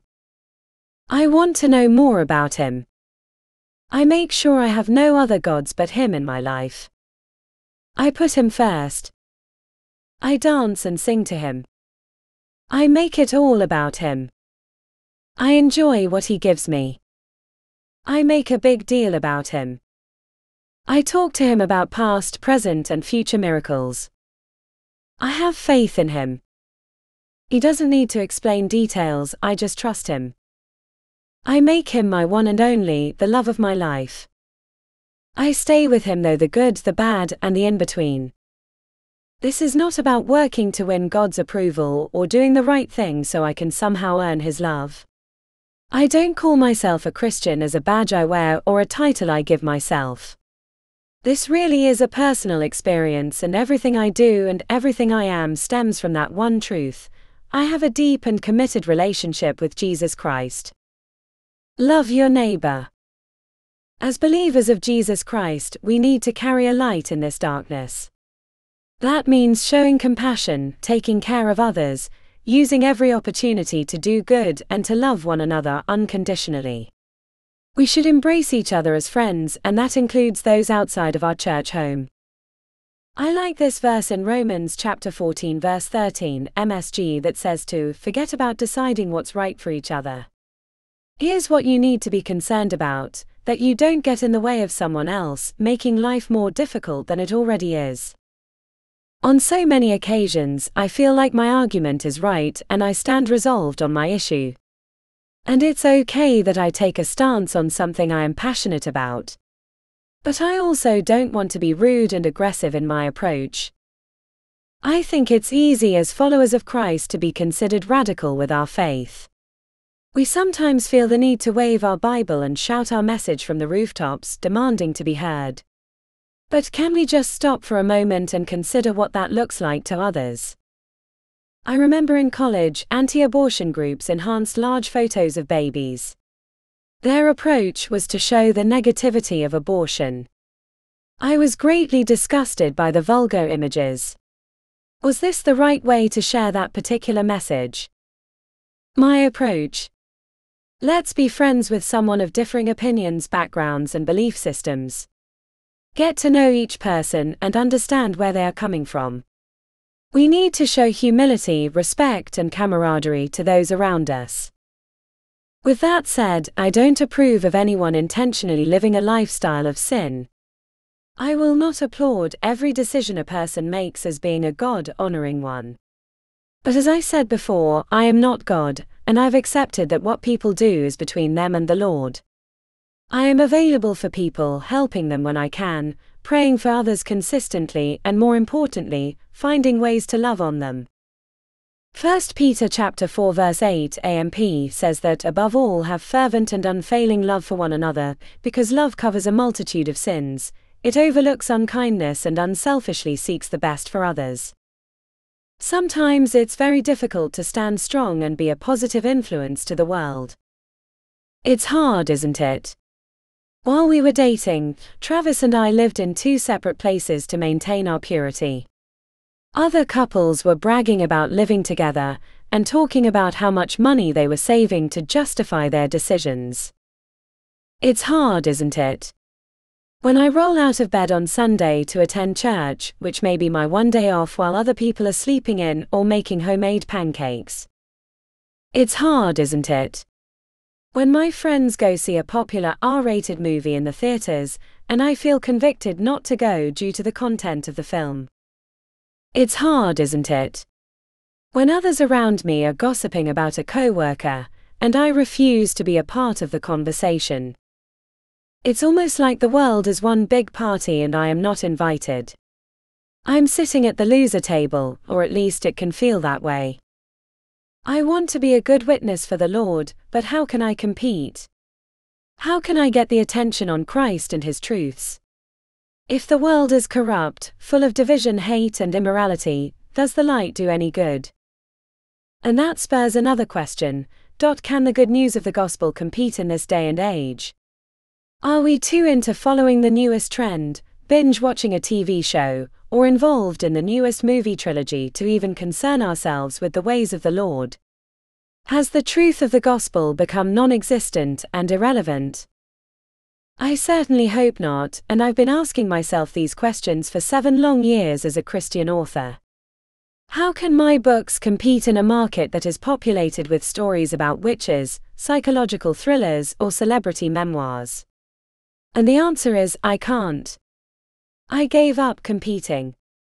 The grace of God will lead readers to my books, those who need to read the message and be encouraged by the content. I can't win over everyone, but I can positively influence those God sets in my path. I can't win over everyone, but I can positively influence those God sets in my path. Taking God into the workplace. Philippians chapter 2 verse 3 MSG says not to push your way to the front, don't sweet talk your way to the top. Put yourself aside and help others get ahead. I vow to walk into my workplace confident. I will be the one who remains sober while others share stories about getting drunk. I will complete my work on time with a good attitude while others may be groaning or complaining. I will be a friend to all. My hope is that my attitude and the way I handle myself will attract others to my faith. Eventually, someone will see me still smiling and will want to know why. I will then have the perfect opportunity to talk about Jesus Christ, invite them to my church, and pray for them. My hope is that my attitude and the way I handle myself will attract others to my faith. I don't want to coerce my co-workers or my friends into believing what I believe. I don't want to twist their arm or win an argument or somehow bribe them over to my side, because then their commitment to Christ wouldn't be genuine. That's why I never like seeing people from opposing views arguing on social media. The comment thread is a long back and forth of just antagonist banter. You know, no one is winning that battle. My co-workers are of different ages, having various belief systems, but I don't preach to my colleagues but instead find out what we have in common, and build a friendship from our shared interests. I constantly find ways to help them maintain a good rapport, and try to develop a trustworthy relationship. I have seen my co-workers later come up to me needing prayer or asking about God, but only after I took the time to get to know them on their level, and at their pace. During my commute to work, I always pray the same prayer: God, I invite you into my workplace, and I ask that your presence freely walk around the hallways, in the conference rooms and cubicles. I plead the blood of Jesus Christ over me, my co-workers, and this company. I pray, Lord, that you will move in these individual lives and answer our personal prayers. I pray, God, that my co-workers will know and accept Jesus Christ as their Lord and Savior. I pray for spiritual growth and that my fellow associates will go to church, read the Word, and pray to you. I pray, God, that you will reveal yourself to me and my co-workers in a very mighty and personal way. I pray that we will have an experience with you, Lord, that will change everything. I pray, God, that I will love on my co-workers the way that you love them. I pray that you will help us and bless our work today. I pray that I will have a good rapport with my colleagues and that I will say the right thing, do the right thing, and be the best representative to you. I pray, God, for divine opportunities to share your name and your truth. I pray all of this in the name of Jesus Christ. You and I have an opportunity to share the love of Christ in our workplaces, in our schools, and in other social gatherings, but we need to be approachable and available. We need to act kind and loving. And yes, we need to be diligent about our work. My co-workers know that I am a Christian, but if I show up late, give a lackluster effort, and continuously carry a bad attitude, then they are going to think less and less about the God I serve. The actions about what I believe shout louder than what I say. Bag the groceries. Do you know how hard it is to work in customer service? I do. In my life, I have been a server at a casual dining restaurant and a quick-service barbecue eatery. I was a cashier at a department store in a shopping mall. I have worked at a theme park and a grocery superstore. I was also a receptionist at a dental office. And let me tell you, customer service is extremely difficult. From my personal experience out in the field, I learned that I cannot please everyone. I would get yelled at for problems that are not my fault. People leave bad tips or no tips. I have little support at the crowded registers. The weather can make people enter a theme park in a foul mood. Certain people with ill intent enter a department store and try to secretly rob or scam the associates. And with the customer is always right policy, it's hard not to scream, toss the apron, shuck the vest, slam the phone and walk off. No, I must grin and bear it, plaster on my smile, fake the courtesy and help the customer, hoping I won't have to face that person ever again. I share all this because now whenever I go run errands, I am super nice to the person at the drive-thru or the cashier at the busy store. I will offer to bag up my groceries at the market if there is no one else to do it. I will organize my empty dishes at the table to make it easier for the server at the restaurant. If the man working at the donut shop is rude or unpleasant, I will smile and be polite and not take it personally. He must be having a bad day, I tell myself. Allow me to have a little sunshine venting session. You know what I hate? When shoppers leave their shopping carts out in the parking lot. I see those carts all over on the grass on the curb and taking up parking spots. I will literally get out of my car and move the shopping cart to its designated area. And while we are on this topic, please watch your time. If a restaurant closes at 2:30 p.m., don't arrive late and then linger through your meal. Let's be conscientious of the workers and mindful of the establishment. There. I spoke my piece. Recently Travis and I vacationed a few nights at an upscale resort. Before we checked out of our room, we collected all the dirty towels and placed them in a pile, organized the trash, and arranged the bed sheets. I try to make it as easy as possible for everyone, including those working in a customer service or hospitality role. I try to make it as easy as possible for everyone, including those working in a customer service or hospitality role. Love walk. Did you know that you work in ministry? You may not have a doctorate in theology or a master's in biblical counseling, but you do work in ministry. Every day creates an opportunity for you to share Christ's love to others. There's a sign outside of my church, and as I leave the building, I read the call to action, entering the mission field. That sign reminds me that I have a calling on my life to share the gospel no matter where I am. As just a recap of what we've learned so far, here are some Bible verses that will encourage you in your love walk with others. Romans chapter 12 verse 10 NLT, love each other with genuine affection and take delight in honoring each other. Let's think of creative ways to show our friendship and love to others. Some ideas would be to treat your coworker to some coffee, offer to drive a friend to the airport, or pay for someone's meal when you invite them out to eat. When you notice on social media that one of your friends is going through a hard time, drop them a text or send a message to see how they are doing. Call someone from your past just to check up on them. Offer advice when needed. Proverbs chapter 17 verse 17 AMP, a friend loves at all times. Let's be conscientious of the other person. What does that person need? Does he want to talk? Does he not want to talk? Ask questions and give him plenty of space. Read the room and look for nonverbal cues. A person can say a lot without saying anything at all. Get to know each particular person and love on them in their own unique way. Luke chapter 6 verse 31 MSG, ask yourself what you want people to do for you, then grab the initiative and do it for them.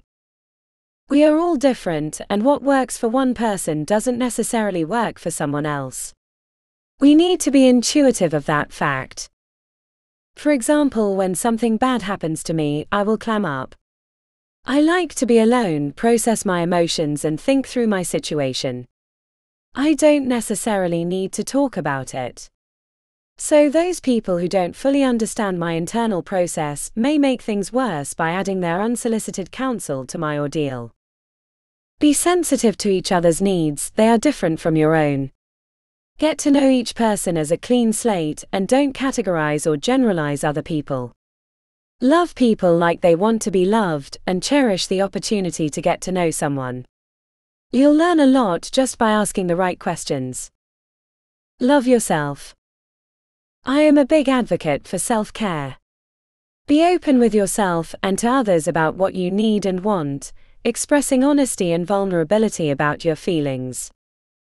Growing up, I didn't have anyone to help me process or to honestly communicate my feelings. I felt one emotion fine. I didn't know how to properly express myself. As a teenager, I felt several thousand different emotions all at the same time, but as long as I stayed a responsible good girl, I was just fine. I remember when I was in college and I was a youth leader for my local church. A big event took place at a convention. The days were a bit chaotic, with all the activities and children to watch over. The madness of the weekend must have shown on my face because the pastor came up to me and asked, "Are you okay?" I felt mad and almost defensive by the question. I am handling things.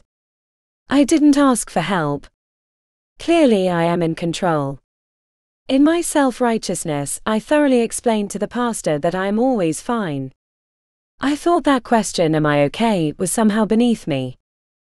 Turns out, I'm not always fine. As a teenager, I was so inarticulate about how I was feeling that I would secretly write dark poems about cutting myself, about heartache and pain. Yet I would have a smile plastered on my face and would never talk about my real emotions. No one said to me that it was okay to not be okay. So, I am telling you this now. It is okay to not be okay. You can still love God and be going through a time of great pain and loss. You can cry yourself to sleep at night and still remain faithful to the Lord.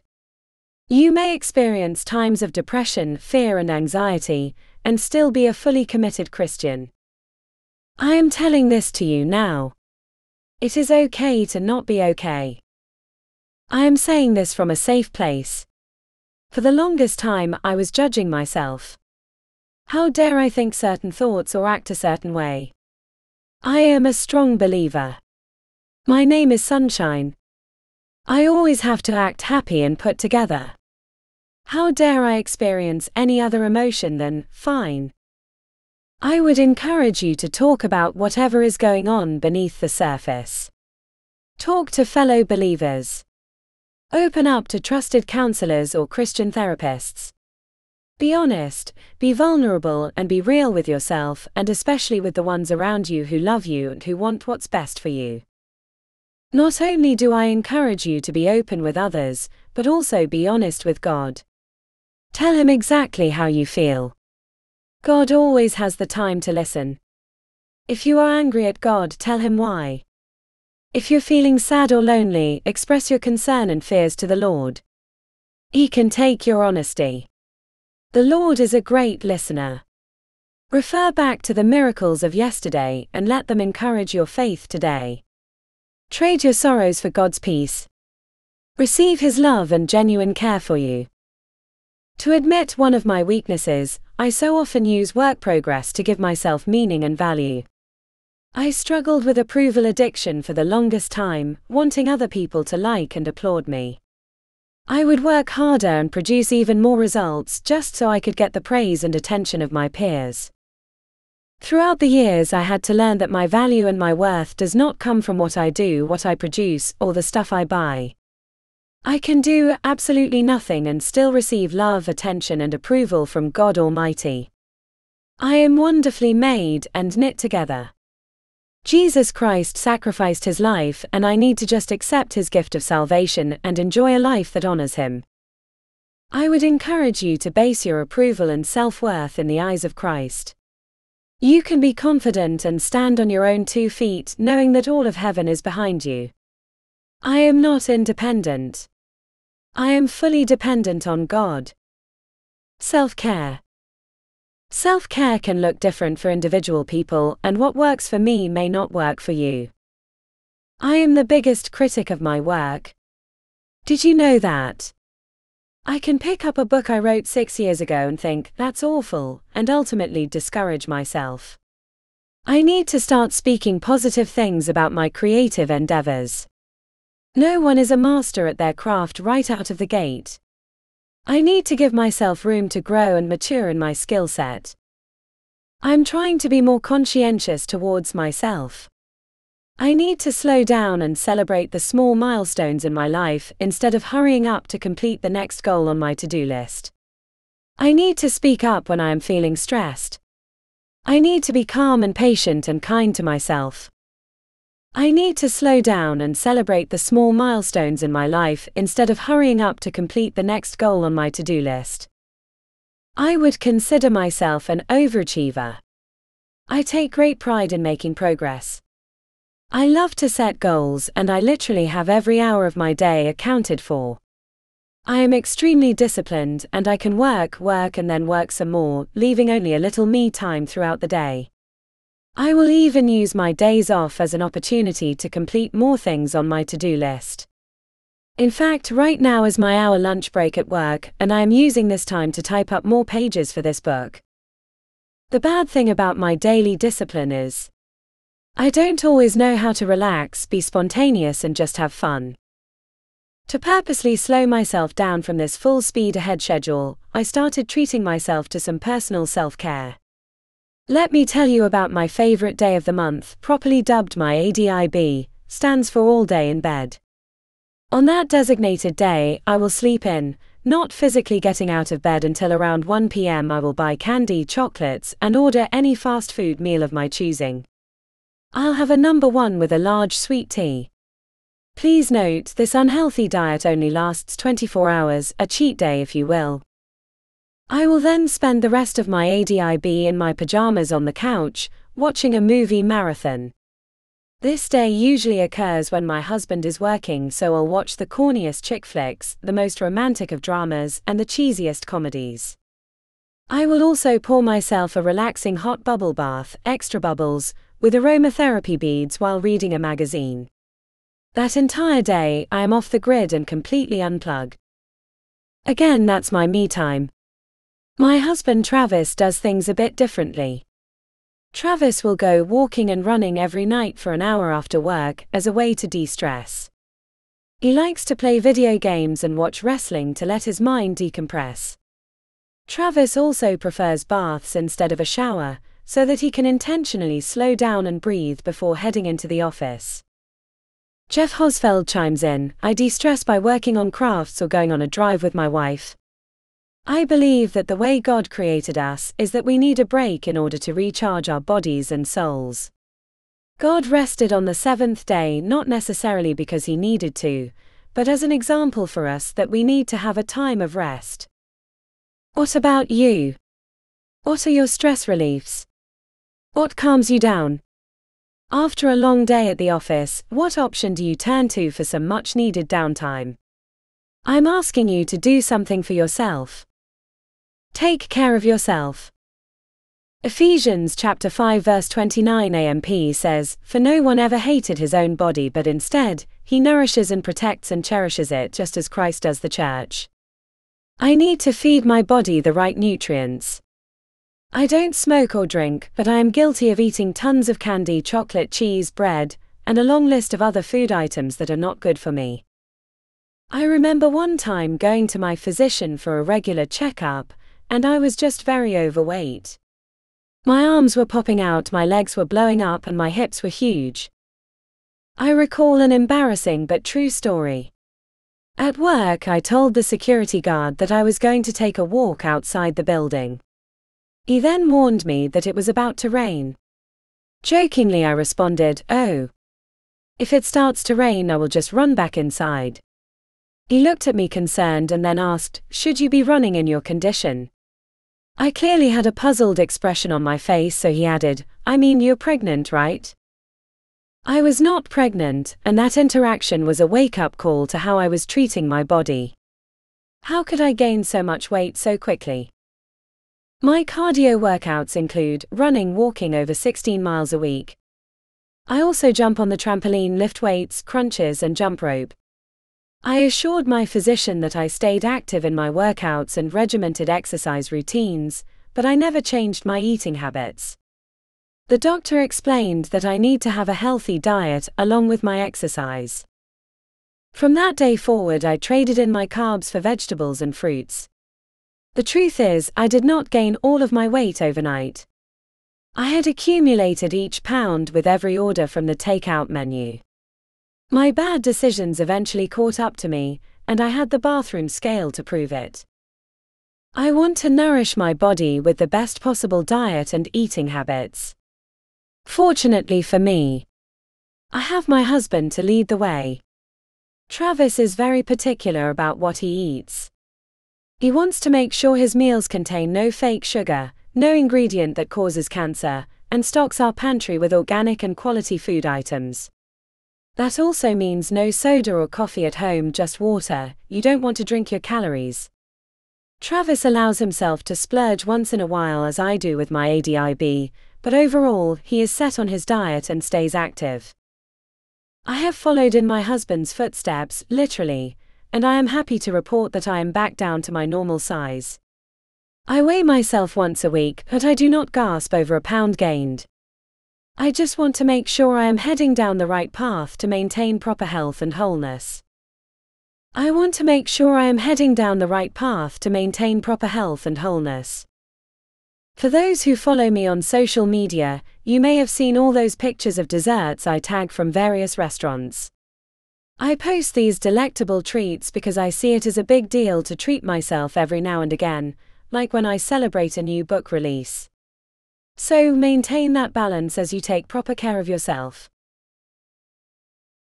Part 5. Why do we not help? It's become quite obvious that our families, our communities, and even our nation is in need of some healing, but that all starts from within. I am going to ask the questions that I think we all need to ask ourselves. Can I be the sunshine? Can I leave this world in a better condition than how I found it? Can I be a positive influence? How can I make my community a better place to live? How can I help? Can I be the sunshine? There are plenty of volunteer projects we can sign up for, and non-profits that certainly need our resources and money. There are opportunities left and right to assist others, but it would seem we are just not ready to make that commitment. Are we just stingy with our resources or frugal with our money, or is there something deeper that we're not addressing? I know people who do not tithe to their local church because they do not believe that God will bless them and provide for them. Is this why we don't give? Because we ultimately don't trust God. I am guilty of saying yes too often, giving time and attention to people so much that I literally feel drained of energy and then pout, well, what about me? Is this why we don't try? Because we are afraid we'll be depleted of our resources. What are we afraid of? What is holding us back? This world needs a makeover, and for that to happen, we need an internal do-over. We need to restructure the family household. Can we be a loving family? We need to restructure the human heart. Can I be a loving person? God help us. Excuse number 1: I don't have the time to help. I heard someone say recently that no one has the time, we need to make the time. We must be intentional about bringing kindness out into the world. I also have a rigid agenda, but I need to allow some flexibility in this area. If I can't stop and help someone, then I've missed the point as to why I am here. No one has the time, we need to make the time. Let me introduce you to Ileana Reyes, who is a business owner, wife, mother of 2 boys, and Bible study teacher, leading small groups for the past 15 years. In fact, that's how Marcia Baker and I met. We attended one of Ileana's leadership classes at our church. You can read more about Ileana in the acknowledgement section, and she will be sharing more of her personal insights later on in this book. I ask Ileana to share some of her thoughts on intentional living. She tells me, it is hard to help others when we are very busy. However, if we decide to take action, the process is achievable. I'm a very busy person. I manage our family business, take care of the household, co-lead a small group, host missionaries from our church, and also take the time to connect with friends, family, and neighbors, helping them when I can. It is a decision, a choice to make a difference in people's lives. 2 Corinthians chapter 6 verse 2 NLT states, the right time is now. Today is the day of salvation, emphasis mine. We have 24 hours in the day, we have plenty of time. We need to prioritize our time. By stepping out, volunteering, or doing something nice for someone, you'll realize that you do have more time than you realize. When I have an idea to make someone's day very special, I'll write down my plan of action, so it then becomes a part of my schedule. Ashley Bingham adds, sometimes we can get so caught up with our own lives, our own needs, and what's happening to us, that we become blinded to the opportunities that arise to lend a helping hand to someone else. Many times our reluctance stems from the belief of putting ourselves first, and while this may be necessary in some instances as we are guided by wisdom, there are times when our selfishness blocks a greater blessing from God. Ashley challenges me by asking, can we find it in our hearts to extend a hand to someone who is in an even worse position than we are? She makes her point clear. For some, giving money, food, or even clothes is not a problem, but God may be calling us to help in a different way by giving of our time. We all get the same amount of time to work with in a day, and how we use that time is important. If we take an assessment of the last few days, how much time did we spend helping someone else, whether it was praying for them, teaching them, counseling, ministering, or just being present to listen and to be of support? Our lives can get so busy with our jobs and the kids, with school and all the various organizations and boards we sit on, that there isn't much room left to help someone by giving of our time. Our excuse becomes, I don't have time for that now, I'm busy. I agree with so much of what Ashley is saying, as I often blame my busy to-do list as the reason why I don't stop and help. Ashley states, I remember when my job took up most of my time, and when I did have time to spare, I used it to focus on myself. While that wasn't a bad thing because self-care is important, the problem was that I never set aside any time to truly help others. When the opportunity arose for me to help, you guessed it, I would complain about how busy I was and how much time I did not have. Sound familiar? This young woman claims that finding the time to be helpful and giving to others is something that has to be intentional, especially if our lives are very busy. The effort is on us to ensure that we keep our eyes and ears open, so we don't miss the cry for help from our brothers and sisters. Sometimes the best way for us to help is for us to be a connector. Even if we can't personally help, we may know someone who can. There are many ways in which we can offer assistance, and let's not forget the power of lifting someone up in prayer and interceding on their behalf. I love hearing Ashali's insight on this subject, as she teaches me to be more intentional and thoughtful. Right now, I am making a list of things I will do that can spread more sunshine out into the world. Love is an action verb. I am an introvert by nature. I can spend hours upon hours just by myself. I like to do solo activities like reading, writing, watching movies, or going for a walk. But I make it a habit to reach out to one of my friends and ask them to dinner, or go get some coffee with me. I purposely open my schedule to include other people so that I can spend time with someone, offer a listening ear, and give out hugs. I mark my loved ones' birthdays on my calendar, but I won't just type a happy birthday online post, but instead I will mail out an actual celebratory card or send a small gift in the mail. I even give out Valentines on my favorite holiday, and once a month I sit down and write a long handwritten note to one of my good friends who lives in a different state. I know how important it is to receive some good news in the mailbox. Today is the day. I ask Ileana Reyes about her personal efforts to use love as an action verb. Missions are very close to my heart, Ileana says. As a family, we have supported missionaries for many years. I personally sponsor the youth to go on mission trips, because of the amazing experience I know they will have. I went on a mission trip to Poland and it was life-changing for me. We went to a high school for 2 days and had conversations with the students and teachers. The most amazing thing was that the teacher said to us, "You think you came for the students, but you came for me." That teacher invited us into her house, and it was beautiful to spend time with her and get to know her better. That evening we held an outreach event, and the teacher went and brought us some of her jewelry as a token of gratitude to us. After the event ended, the local pastor informed us that in all the years receiving mission groups, it was the first time that a teacher attended an outreach event. Ileana shares this story with excitement in her eyes. We also got to minister to the brothers and sisters in faith in a church in Poland. We prayed over them and spoke encouragement and love to each person. It was a beautiful experience. Proverbs chapter 16 verse 9 AMP says that a man's mind plans his way as he journeys through life, but the Lord directs his steps and establishes them. I must continually give my schedule over to God. I will ask God to help me with my plans and goals for the day, but ultimately He's the one who orders my steps and progresses me forward. Like I said before, I have every hour of my day planned out, but recently at the end of a Bible study, someone wanted to stay and talk with me. I knew I couldn't look at the clock or be antsy about my time. I needed to give that person my complete and undivided attention, even if it sets me back a little on my next activity. I need to follow the guidance and leading of the Holy Spirit and remember that God is in charge. I also want to be aware of my surroundings. Is there a coworker who needs some attention? Is there a friend who would love some guidance?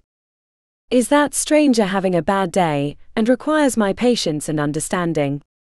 I need to read the room and add light to any darkness going on around me. I need to read the room and add light to any darkness going on around me. Colossians chapter 4 verses 5 to 6 NLT advises us to live wisely among those who are not believers and make the most of every opportunity. Let your conversation be gracious and attractive so that you will have the right response for everyone. I want to make the most of every opportunity I am given. While Jesus Christ walked on earth, He never turned down anyone who sought Him for guidance, prayer, or time to just enjoy His presence.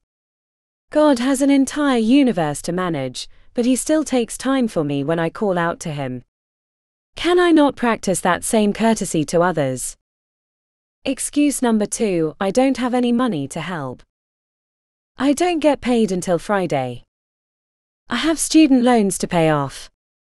My car needs an oil change. My son's birthday is this month.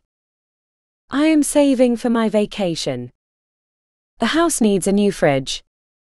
I just can't afford to give financially right now. Does any of that sound familiar? I will admit, when God tells me to give out of my pocketbook, I tend to talk back. Maybe I heard wrong, or God, I need that money to buy something for myself, I argue. I am so happy that the Lord in His sovereignty is patient with me, and has truly matured me in this area. I am someone who takes personal accountability for every dollar I spend. I wouldn't call myself frugal. Okay, maybe I would. I'm just not quick to open up my wallet. Yes, I do tithe. That is the very first thing I give out of my paycheck. I personally write out checks to ministries, missionaries, evangelists, and churches.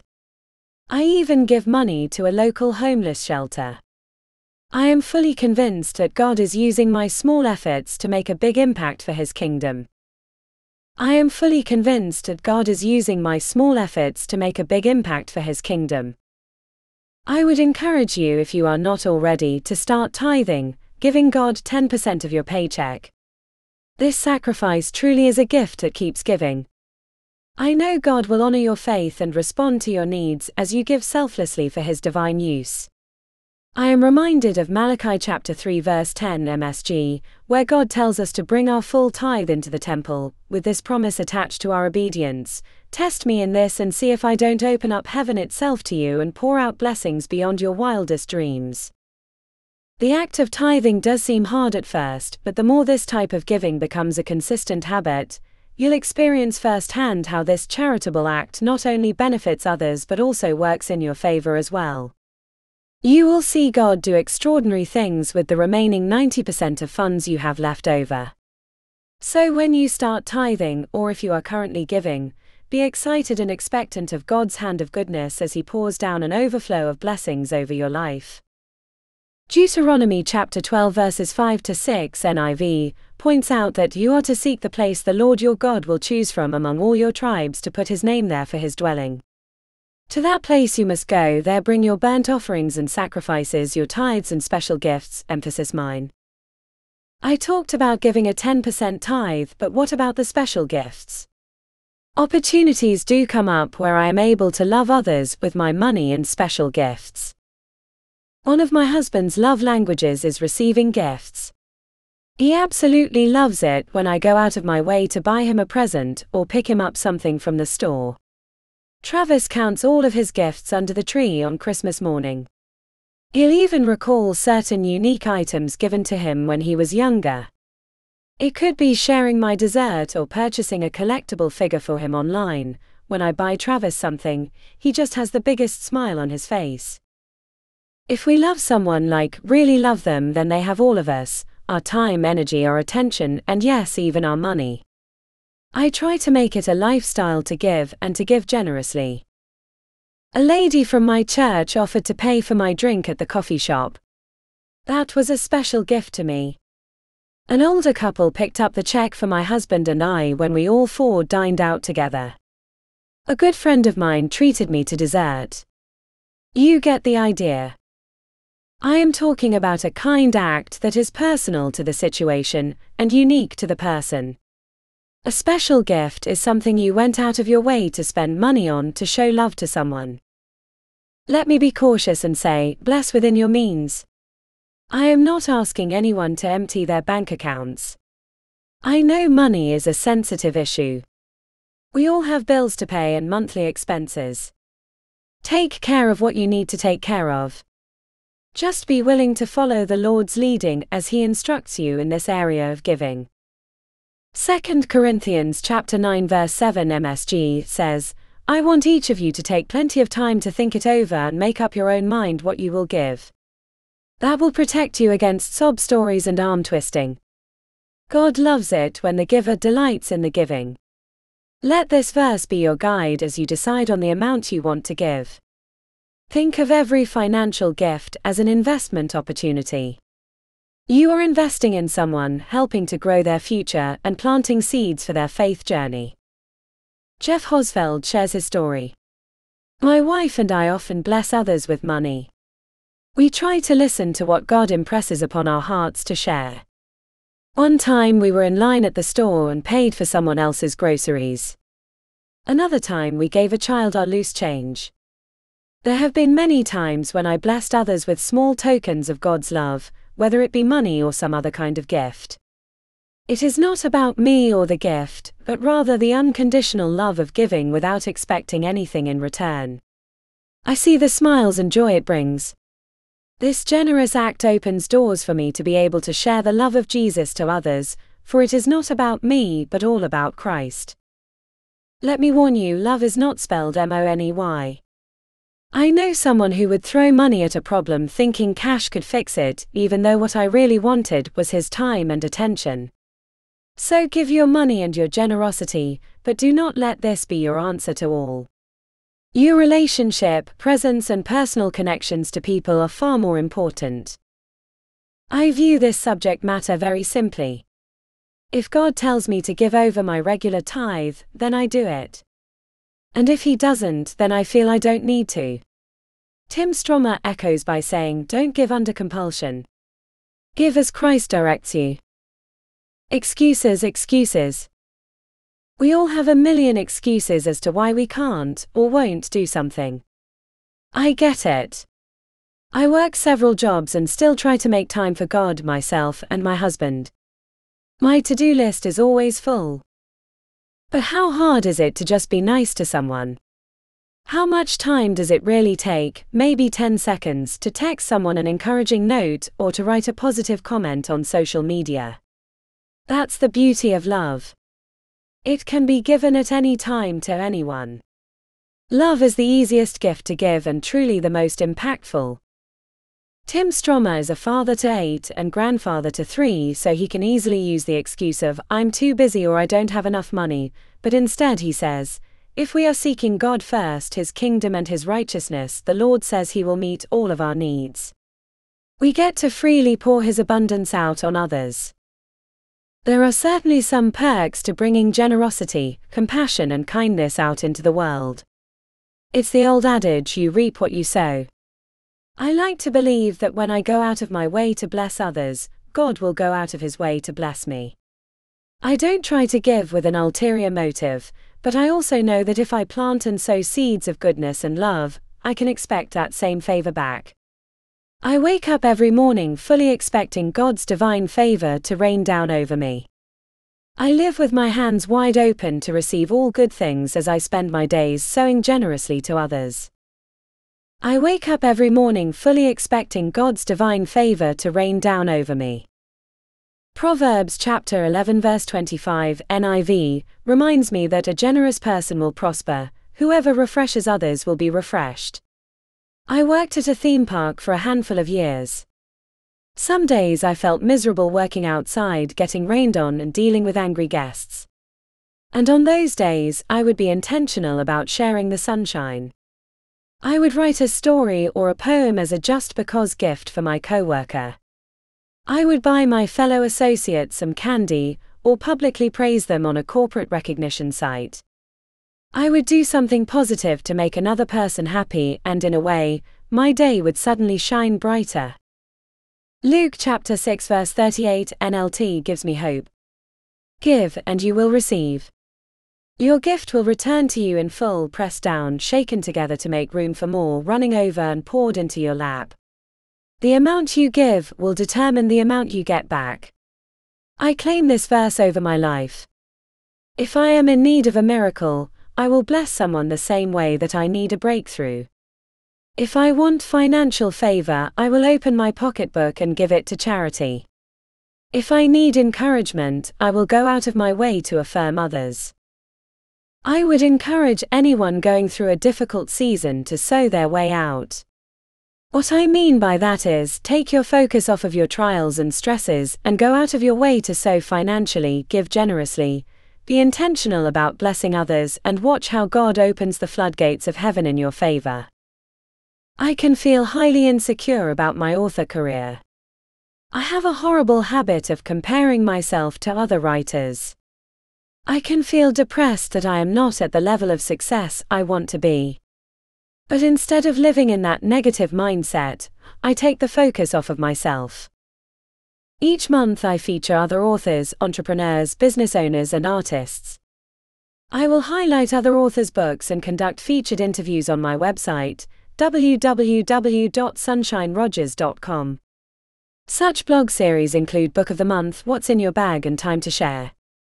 This is a free service, and the reason I do this is because I want to support others out in the community, and I feel good promoting such talented individuals. We all have different talents and specific skill sets. You can bless others on your level, on your time, at your pace, using your unique gifts. I once knew an artist who would give out individual art pieces as a way to make people smile. I still have mine hanging up on the fridge. Matthew chapter 5 verse 16 GW says to let your light shine in front of people. Then they will see the good that you do, and praise your Father in heaven. Another perk of helping others is that you give God the glory. It's a fact that people around you are observing you, and they will see the good things you do and lift their eyes to heaven. This is ultimately why I do what I do, to point the way back to Jesus Christ. Can I make a difference? I believe that what I do makes a difference.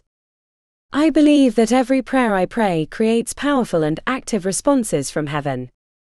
I believe that the giving of my time, my gifts, and my love will plant seeds that will grow into a bountiful harvest for God's glory. It says in 1 Timothy chapter 6 verses 17 to 19 MSG, to tell those rich in this world's wealth to quit being so full of themselves and so obsessed with money, which is here today and gone tomorrow. Tell them to go after God, who piles on all the riches we could ever manage, to do good, to be rich in helping others, to be extravagantly generous. If they do that, they'll build a treasury that will last, gaining life that is truly life. This verse reminds me of the eternal value of showing God's love to others. We have the assurance that our ministry efforts will not go to waste. God is laying up treasure for us in heaven, and everything we do, say, or give for His name's sake, He adds another gem to our crown. Matthew chapter 5 verses 14 to 16 NLT encourages me. You are the light of the world, like a city on a hilltop that cannot be hidden. No one lights a lamp and then puts it under a basket. Instead, a lamp is placed on a stand, where it gives light to everyone in the house. In the same way, let your good deeds shine out for all to see, so that everyone will praise your heavenly Father. When I spend time in prayer, God notices.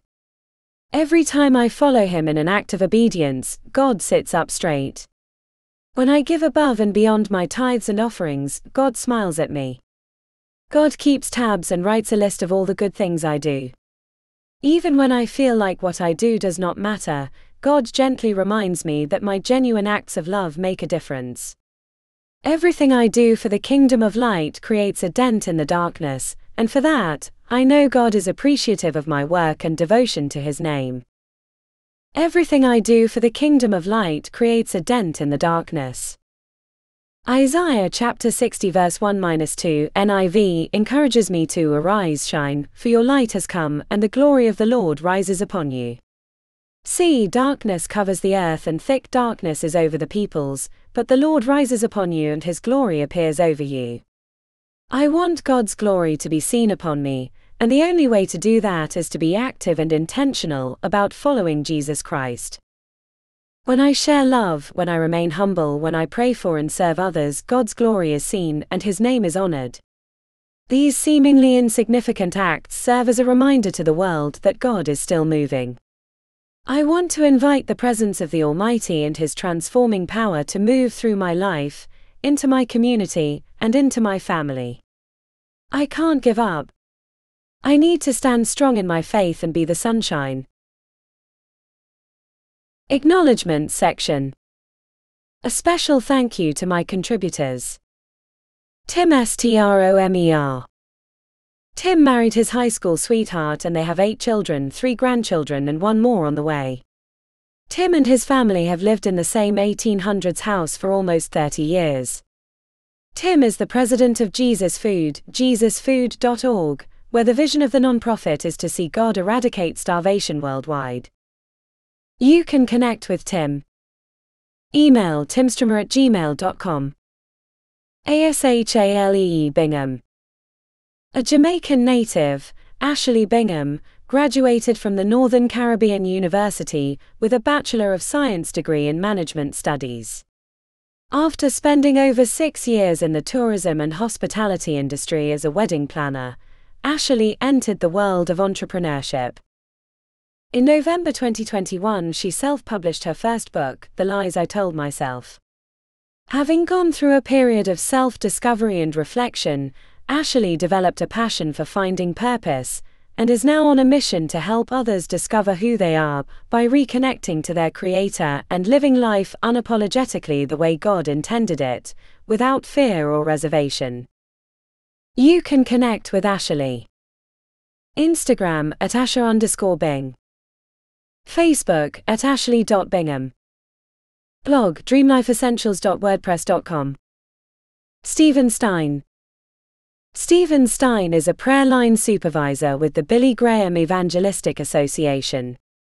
In his role, he manages a team of 40 prayer line associates, providing all aspects of leadership including ministry guidance to his team.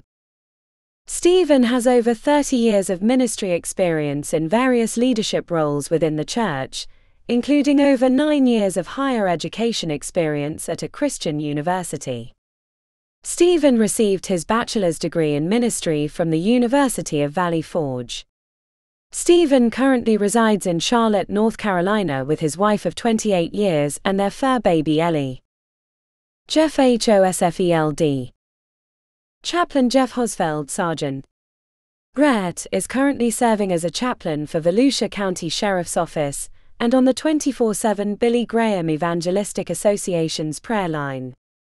He retired in 2017 after 32 years of combined law enforcement experience, both civilian and military. He has nearly 17 years of combined armed forces service, 4 years active duty and over 10 years service in the Air National Guard, including protection detail for President George H.W. Bush, both as Vice President and President, and also deployed as part of Operation Shield Storm.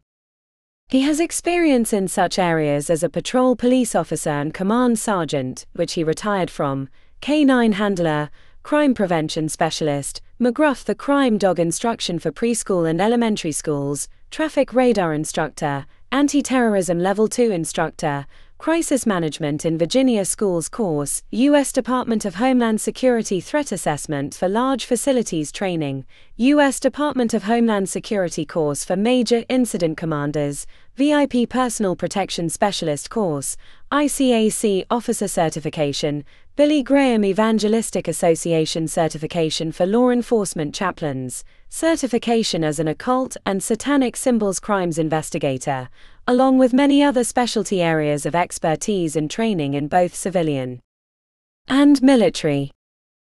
Chaplain Jeff Hosfeld has a strong calling to serve the first responder communities across the country. Chaplain Hosfeld has a strong connection with his brothers and sisters in the blue and true calling, pointing them to victory in Jesus Christ. He believes that God gave him the gift of service when he accepted Christ in October 1971 at Dale City Baptist Church as a young boy. Chaplain Jeff Hosfeld has been married to his wife Becky since September 1988. He was diagnosed with cancer in 2011, which he is now in remission and battles daily with the effects of treatment since that time. However, he has taken on the motto of, "Not I but Christ," with the meaning that all that he has done and does do is not for him but our Lord Jesus Christ. Josh 2415b. You can connect with Jeff. Email jhosfeld@liberty.edu. Facebook at jeff.hosfeld. Ileana Reyes. Ileana was born and raised in Puerto Rico. She has been married for 32 years and is the mother of 2 sons. Ileana and her family own a pest control and termites inspection business going on for 14 years. Ileana is a John Maxwell coach and trainer and a Maxwell certified behavioral analysis trainer. She also has been leading small groups for the past 15 years, including a youth leadership group and a parenting leadership group. For the past couple of years, she has been co-leading the Ladies Leadership Development Group at her home church, Faith Assembly in Orlando, Florida. Ileana's passion is to help others discover their God-given gifts, their personality styles, and their strengths as a way to reach their full potential and become agents of change at home, in the workplace, in the community, or in their ministry. You can connect with Ileana. Email ileanapurpose@gmail.com. Instagram at Ileana Living Now. Facebook at Ileanaries. Marcia Baker. Born and raised in Florida, Marcia met and married God's gift and the love of her life, married 40 years this December. God has given Marcia 2 amazing, incredible adopted children, whom she is so very proud of and is so grateful for. Marcia has a heart for people and animals, and when she's not working on her writing, she is running her daughter around and caring for her 2 border collies and a cat who thinks he is a border collie. Marcia is always available to help someone God sends who just needs a friend. Marcia is a certified John Maxwell coach and a graduate of Stage to Scale. She is working on her life and family and has a heart for second chances of all kinds. You can connect with Marcia. Blog marciaruthbaker.com. LinkedIn at Marcia Baker. This was such a fun piece to write, and I want to express my appreciation for everyone who helped make Be the Sunshine a literary success. I want to thank Bill Vincent and the editors and designers at RWG Publishing. Thank you for believing in my vision and for working tirelessly, sculpting this manuscript into a masterpiece. I always appreciate your collaboration and support. I want to thank my literary contributors, Ileana Reyes, Stephen Stein, Ashley Bingham, Tim Stromer, Marcia Baker and Jeff Hosfeld. You all are so amazing. Thank you for sharing your testimony and personal stories to add to this piece. I appreciate your hard work and effort to meet deadlines and assist with the overall message and integrity of this book. May the Lord bless you for your openness and transparency. God is doing wonderful works in and through you. Thank you to Portraits by LifeTouch for the photo images in this book. I had so many ideas for the look and design of the covers, and it was wonderful to see those ideas come to life. Thank you for adding your creative touch to this project. I appreciate your feedback and sharp eye to make every photo so perfect. I had such a great time researching scripture to use for this book. 87 Bible verses representing 9 different translations, NLT, MSG, NIV, NKJAMP, ESV, CSB, NRSV and GW, were used for clarity, easy to understand passages with relatable terminology. My husband, Travis Rogers, is my rock, my right hand and my world. I learned so much from this man of God. I am greatly influenced by Travis' inner strength and passion for life. This man has my heart forever and I love being married to my best friend. This book, these pages, my entire existence would not be possible without Jesus Christ. The only reason I can be the sunshine is because a Savior revealed his heart to me. Thank you, Lord Almighty, for not only being the inspiration behind this book, but for providing fresh ideas for all of my books. I look to you, depend on you, and live for you solely as my Lord. Thank you for reading Be the Sunshine. This book is a call to action. We want to make a difference in our families, our community, and out in our world. Tell me how you blessed someone today and use the hashtag #BeTheSunshine. Make sure to tag me and I may repost it on my site. Spread the love and get involved. One act of kindness at a time. #BeTheSunshine. Sunshine would love to hear your review of this book. If you enjoyed the content and the message, tell her what you thought on Amazon.com or any other book retailer site. Sunshine loves hearing from her readers. If you need prayer for anything, let her know. She would love to pray for you. Connect with author Sunshine Rogers. www.sunshinerogers.com. Facebook at Sunshine Rogers Books. Twitter at writer_sunshine. Instagram at author Sunshine Rogers. Follow Sunshine on Amazon.com and Goodreads. A sneak peek into Chapter 1. And I will be a father to you and you shall be my sons and daughters, says the Lord Almighty. 2 Corinthians chapter 6 verse 18 AMP. God as the Father. A little boy skips home from school. Daddy, Daddy, he screams with enthusiasm, holding up a piece of paper with a red A marked on the front. The father, filled with excitement, comes to the boy's call. Dad, I got an A in my math class. And Billy, my best friend, we played kickball together, and Jennifer, I don't really like her, but she saw me in the library. The dad, knowing his boy's story was going to run long, picked up his son and sat him on his lap on the couch. And then my teacher gave me my test back and... The boy continues on with his story. What do you think, Dad? What do you think? The boy asks. We are the boy in that scenario. Even to this day we are still asking the same question, Daddy, what do you think? No one can free us like a father can, no one can affirm us quite like Daddy. No one can show us our purpose and our identities like the man you look up to for hugs and bedtime stories. The picture-perfect scenario is you cuddling up to him, his big embrace always there to hold you, and you looking up to him with assurance, wonder, and warmth. While that picture sometimes does play out, the reality is more like, where is my dad? The phrase, what do you think, Dad, has become a rare phrase indeed. Whether you are 4, 14, 45 or even older, everyone longs to be heard, to be loved, assured and respected. Our Father's priority to us can make all the difference. It's hard to put the definition of a father on paper.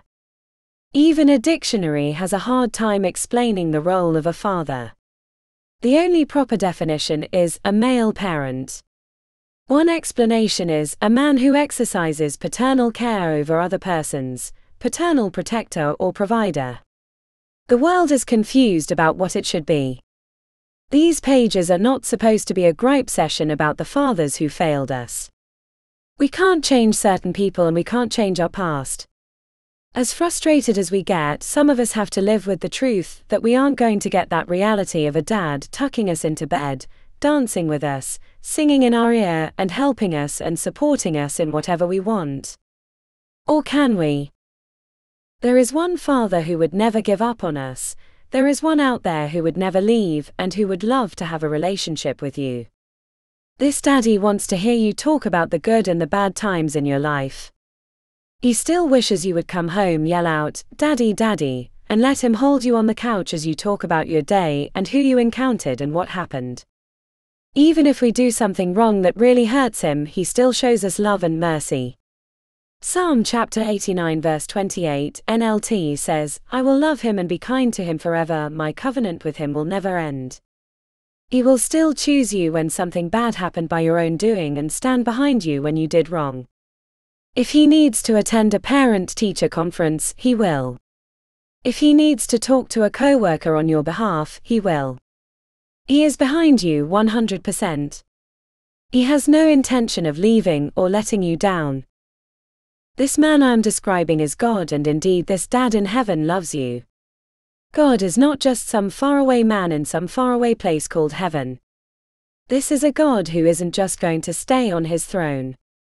He walks and talks with you, and he is here with you in this room right now. His life isn't complete until he has you with him. He wants to travel along with you on your journey, talk to you and give you advice. You are his life's purpose and love. In Jeremiah chapter 3 verse 4 NLT it says, "Father, you have been my guide since my youth." God will and is right now leading you. He is giving you answers to life's most difficult questions. However, you can't just come home, put your headphones on, listen to your music really loud, and shut out what God is saying to you. You can't expect the answer to be there when you purposely quiet the voice of God. God is just like any other person on this planet. He will talk to you, but let's make room for him. Show God you care about him. Let's spend time with him. Turn the TV off. Put the phone down. We all have things to do and lives to live. However, without our dad, we can only go so far before we wonder where we are and what is happening to us. To get to know him, you have to hang out with him, ask him questions, and let him talk back. I am not implying that you go to a restaurant and talk to the empty chair on the other side of the table. I don't think the waiter will ever come to take your order. I am implying, however, to talk aloud in your own home, in your own room, etc., as if he is right in front of you, because he is. He is your dad, where else would he be?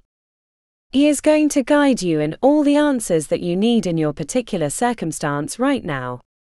He is the dad who grabs you by the hand and says, "I'll get you through. I'll tell you what I think. I'll tell you what I would do." He is actively persistent to be by your side for your whole life. You have a dad. Your God, your dad knows you. Matthew chapter 6 verse 8 NLT says, "Your father knows exactly what you need even before you ask him." He has been your dad for as long as you have been alive. He has watched you and has seen you develop and grow. He knows who you are, what kind of personality you have, what you do and what you need help with. He knows his son and he takes care of his daughter. Anything that you do doesn't surprise him. He knows your favorite color, movie and book. He can answer a quiz and be the only one to get all the answers right, no matter how hard you try to make it for him. God is your Father in the fact that he is willing to look the other way. "Be merciful as your Father also is merciful," states Luke chapter 6 verse 36 KJV. God, our dad, loves us even though we are human. We are going to hurt probably everybody at least once while we are living. We all say, act and do the wrong things, we all offend people. We are sarcastic, angry, offensive, obscene and dirty. Come on, let's face it. But we all long to be ourselves around people we love. We want to show our entire hearts to those around us. We want to be comfortable in an environment where we can be good and not so good. We want someone in our lives who can love us and excuse us from our ugly sides. Matthew chapter 6 verse 14 talks about God forgiving the ones he loves. God knows that you cursed out the taxi driver and he saw you yell at your friend. He knows what just happened and he still loves you and wants you. He still thinks you are the best thing that has ever happened to him. He still wants to hear what is going on. He still wants to have a relationship with you. He doesn't want you to go anywhere. He's forgiven you and he will tell you that you are forgiven, in case you use that reason to ignore his love. He doesn't want you to leave. God misses his son and daughter on your busy days. He puts you as a priority and would love it if you would do the same for him. The things he wants to show you and tell you are remarkable. God wants you to know that when you are with him, he will take care of everything. He takes care of little birds outside, providing for their shelter and worms in the ground. Matthew chapter 6 verse 26, the Message, describes the scene. Look at the birds, free and unfettered, not tied down to a job description, careless in the care of God. And you count far more to him than birds. He does this because he cares and he loves them. He finds pleasure in his creation. You are his ultimate creation. He created you in hopes that he would have someone to converse with. He wants to have company, he wants to have a friend, and he wants to have a family. There is no one else comparable to God himself, but God still made us similar to him. Genesis chapter 1 verse 26, the Message, says God spoke, "Let us make human beings in our image, make them reflecting our nature." The us in that verse refers to God, Jesus, and the Holy Spirit forming man with their traits. God wanted someone with his looks, his genes and his bloodline. He places value on you and sees you as his own. God knows what is on your heart right this second. He knows if you are happy with your family. He knows if you are frustrated with the people in your life. He knows if you are desperately in search of something.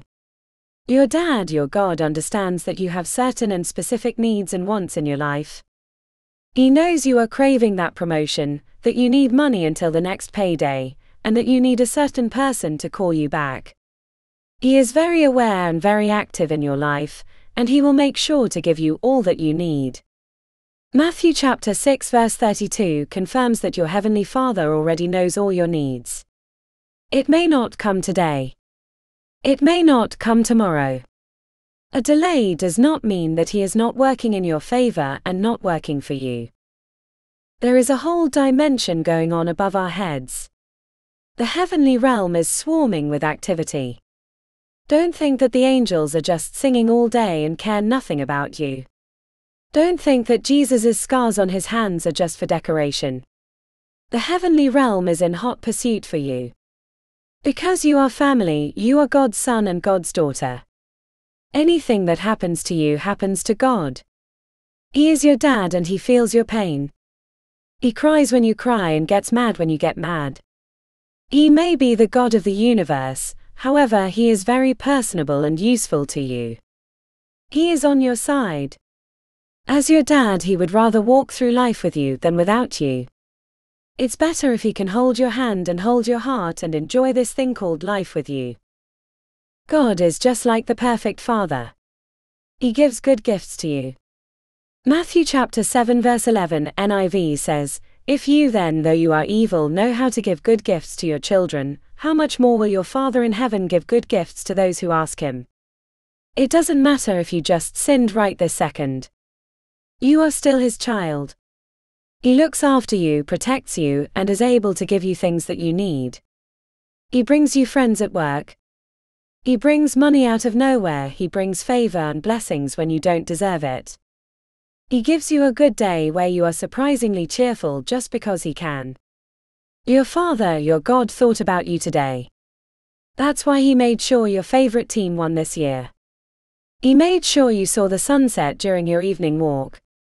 He made sure someone made you laugh today. He knows what you like, he's been watching you this whole time. The fantasy scenario of a perfect father is still true and still happens. I know we all have been hurt by our family members in some way. That pain is very deep and very real. The good news is there is a dad who loves us. When we have the worst day, he holds us tight and loves on us. He makes sure things get right again. He sings over us while we fall asleep.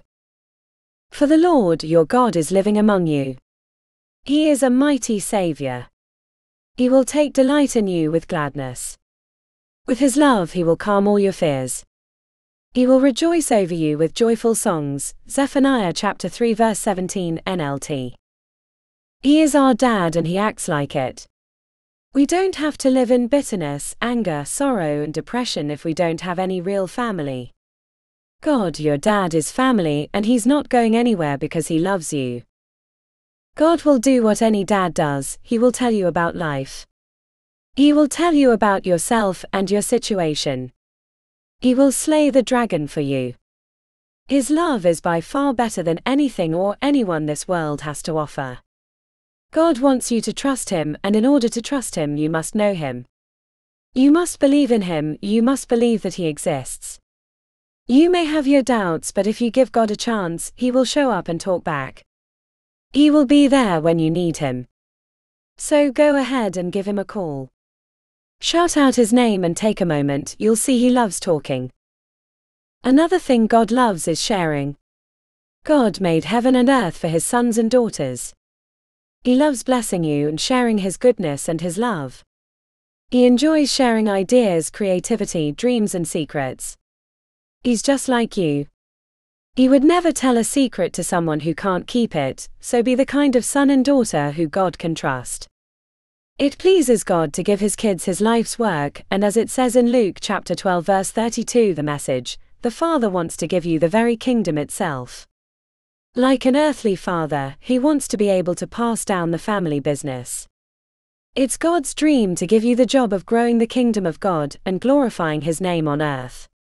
It's a compliment. He wouldn't give his kingdom to just anyone. It says in Matthew chapter 16 verses 16 to 17 that God in heaven revealed to Simon something the world could not and did not tell him. It states that Simon knew Jesus was the Son of the living God, verse 16. Simon only knew this because of God telling him.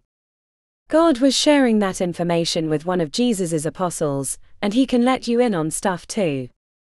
You are not going to find the answers from the world, and if you try to, you will feel lost. Everyone has their own opinion. Even your own heart can get confused. God is the only one who knows all. He knows your situation and knows where you should go from here. He knows what you should say next. He knows and cares and would love to share it with you. You just have to be willing to stop and listen. For the Father loves the Son and shows him all he does. Yes, and he will show him even greater works than these, so that you will be amazed. John chapter 5 verse 20 NIV. Papa, Father, you can't you get me out of this? Take this cup away from me. But please, not what I want. What do you want? Mark chapter 14 verse 36, the Message. God will share things with us, but what if we hear something that we don't want to do? You can ignore God's word all you want. God then just uses life circumstances to speak to you. Don't ask God for anything unless you really mean it, because he will talk back. If you don't want this relationship, don't pursue it. It will bring you love, peace, answers and hope, but it will require something of you. God is like any dad, he wants his children. He doesn't want to give up any custody rights to anyone. So even though you fall in love with your high school sweetheart or adopt a little child from India, God still wants to be the person you talk to during the day. He still wants to be the person you come to. He still wants your relationship with him to be the most important relationship in your life. When God tells you something, a faithful and obedient child will follow, with no strings attached. However, we are human and we all have strings attached. We all automatically want answered, what's in it for me? We all want to see the vision of the prize before we start running. We all want to make sure our journey in life is stable, functional, and realistic before we even sign up. The part about God is that he operates in this earth, but his residence is in heaven, so he functions on a completely different level than us. He wants us then to trust him. We cannot see everything and we cannot know everything. Quite frankly, I think it would scare us if we did. So we need a God who is looking out for us. We need a dad who is acting in our best interest. If he says to do or say something, we need to trust him. He's the only one who knows what is fully going on. If something happens that is completely out of our comfort zone or very unexpected, we have to trust that God knows what he is doing, and our dad in heaven has it all under control. He sees how one event leads to another and he wants to lead us. We also then must be willing to follow. Travis Rogers is a 35-year-old who is a TV news producer. He describes God as being a dad for him since he feels like his dad wasn't really there for him most of his life. Even though Travis feels like his dad did the best he could, he still saw his father put work ahead of family time. When Travis was growing up, he may not have had his dad to guide him or do things with him, but he still feels like God made everything okay for him by showing him other ways to learn things or gain wisdom. Travis says that he had his mom who was his best friend and God, and he felt like he was never lacking anything. God blessed me as a kid as he still does now. Travis exclaims. Dealing with events that took Travis out of his comfort zone was much easier with God. This young man learned to give it all to him. The hard times in my life have been shielded by God's love and protection, he says. Travis knows that everyone is going to go through hard times, but he claims that as a Christian you do have an advantage over those who refuse to acknowledge the glory and power of God, his Son, and the Holy Spirit. Travis advises that when losing things in life like people, jobs, or possessions, immediately go to God. I make sure he is the one who carries my pain and my burden. I come to him for healing, for comfort and love. I let him fight all my battles for me when I know I can't win the battle for myself, which is usually every battle, says Travis as he opens up about his losses in life. Travis remembers when God gave him a job when he needed one, and God led him to places and gave him things. Travis states that he is God's child, the child of a perfect father who has never left him and never lied to him, and has always provided for him on every level. No matter how low my bank account may get, I always had what I needed and more. And sometimes I may have to wait to get the things I want, but it is okay. He always reminds me of how much I already have in the meantime, Travis closes. Someone I know also relies on God as a father. Beth Hall is a 23-year-old who works as an administrative assistant as well as being a part-time campus pastor to Chi Alpha Christian Fellowship, who hopes to serve the Lord each and every day in whatever path he leads her. This girl has traveled to and from places without a car for years. She has been a student and is now in a full-time profession without a vehicle to her name. She knows where the bus stops and schedules times for her daily routine. However, she gives credit to God for never being late to work due to lack of transportation. She feels like she's always been able to get to places, and always had a way to get home and to church on Sundays. She says taking the bus gave her a ministry opportunity for people in her community, using the time to pray for people, share the gospel with them, and create friendships with those on her bus route. Even though anyone else could feel some aggravation and annoyance living without a car, Beth keeps a good attitude. I don't feel like God is withholding good things from me. Beth described a personal story where a father held on to a good gift until his child's birthday. Beth has the perspective that God's got her future car, and that he'll give it to her at the appropriate time, similar to the father in the scene. She doesn't doubt God's faithfulness to her since at one point in her life God called her to join a mission trip to Kenya, and years later that direction came to fruition, and she spent a summer in the place she knew God wanted her to be. Beth feels like she is using her time to experience God's intimacy with her as his heavenly daughter. I am having all of my cares taken care of, she says. She knows that her heavenly dad would give her anything she desired, if that's what would make her happy. During the time of writing this, Beth saw her miracle happen, and after 3 years, she is a happy owner of a new car. God is your dad, so thus he also knows how much you can take. He wants his daughters and sons to grow up strong and mature. He wants his children to fight with him in a spiritual battle. He dreams of the day when he can teach you how to pick up your sword, the Word of God, and defeat the enemy with it. He wants this for you because he believes in the potential you have. He knows how far you can go and how deep you can be. The reality is, we don't know these things ourselves. So when bad times hit, we think we are sinking and drowning. The whole time we yell at God for help. We paddle furiously trying to get out of the storm. We hurt and we scream out our frustrations, anger and sorrow. We feel like we can't take it. However, God uses those situations for you to get closer to Him. He then talks to you about what you need to work on. He points out what your weaknesses are for the sake of helping you get rid of them. He comes close and wants to be personal while you survive the hardships of climbing the mountain. You will see why God took you through the hard times and you will thank Him for the mountaintop view. For a moment you cannot believe how far you got and how deep with God you are. God's mission is not to lose you in the storm but to help you survive. Sometimes the only way to survive is with Him leading you out. Let's say you moved into a new apartment with just some money in the bank and some clothes you've kept since you were 12 years old. You are in desperate need of furniture, food and appliances, the list goes on and on. You look over your money and there is no possible way you can pay for everything. This scenario has happened to some of us in our lives. We find ourselves with a big endeavor and not enough resources. We really don't know where to go from that first step. That's when it is handy to have a person who is an earthly father and a heavenly father. He not only cares about you and your predicament, he helps.